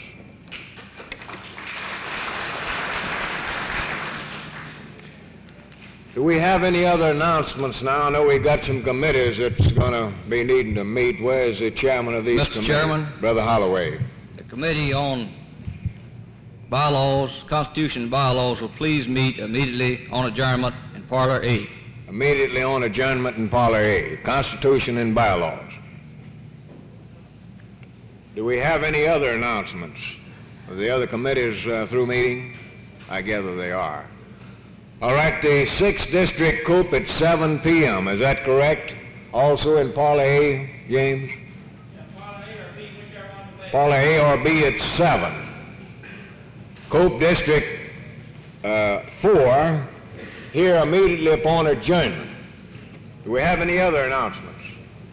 I'd like to call your attention to the program tomorrow morning and the importance of being here on time. Tomorrow will be the busy day.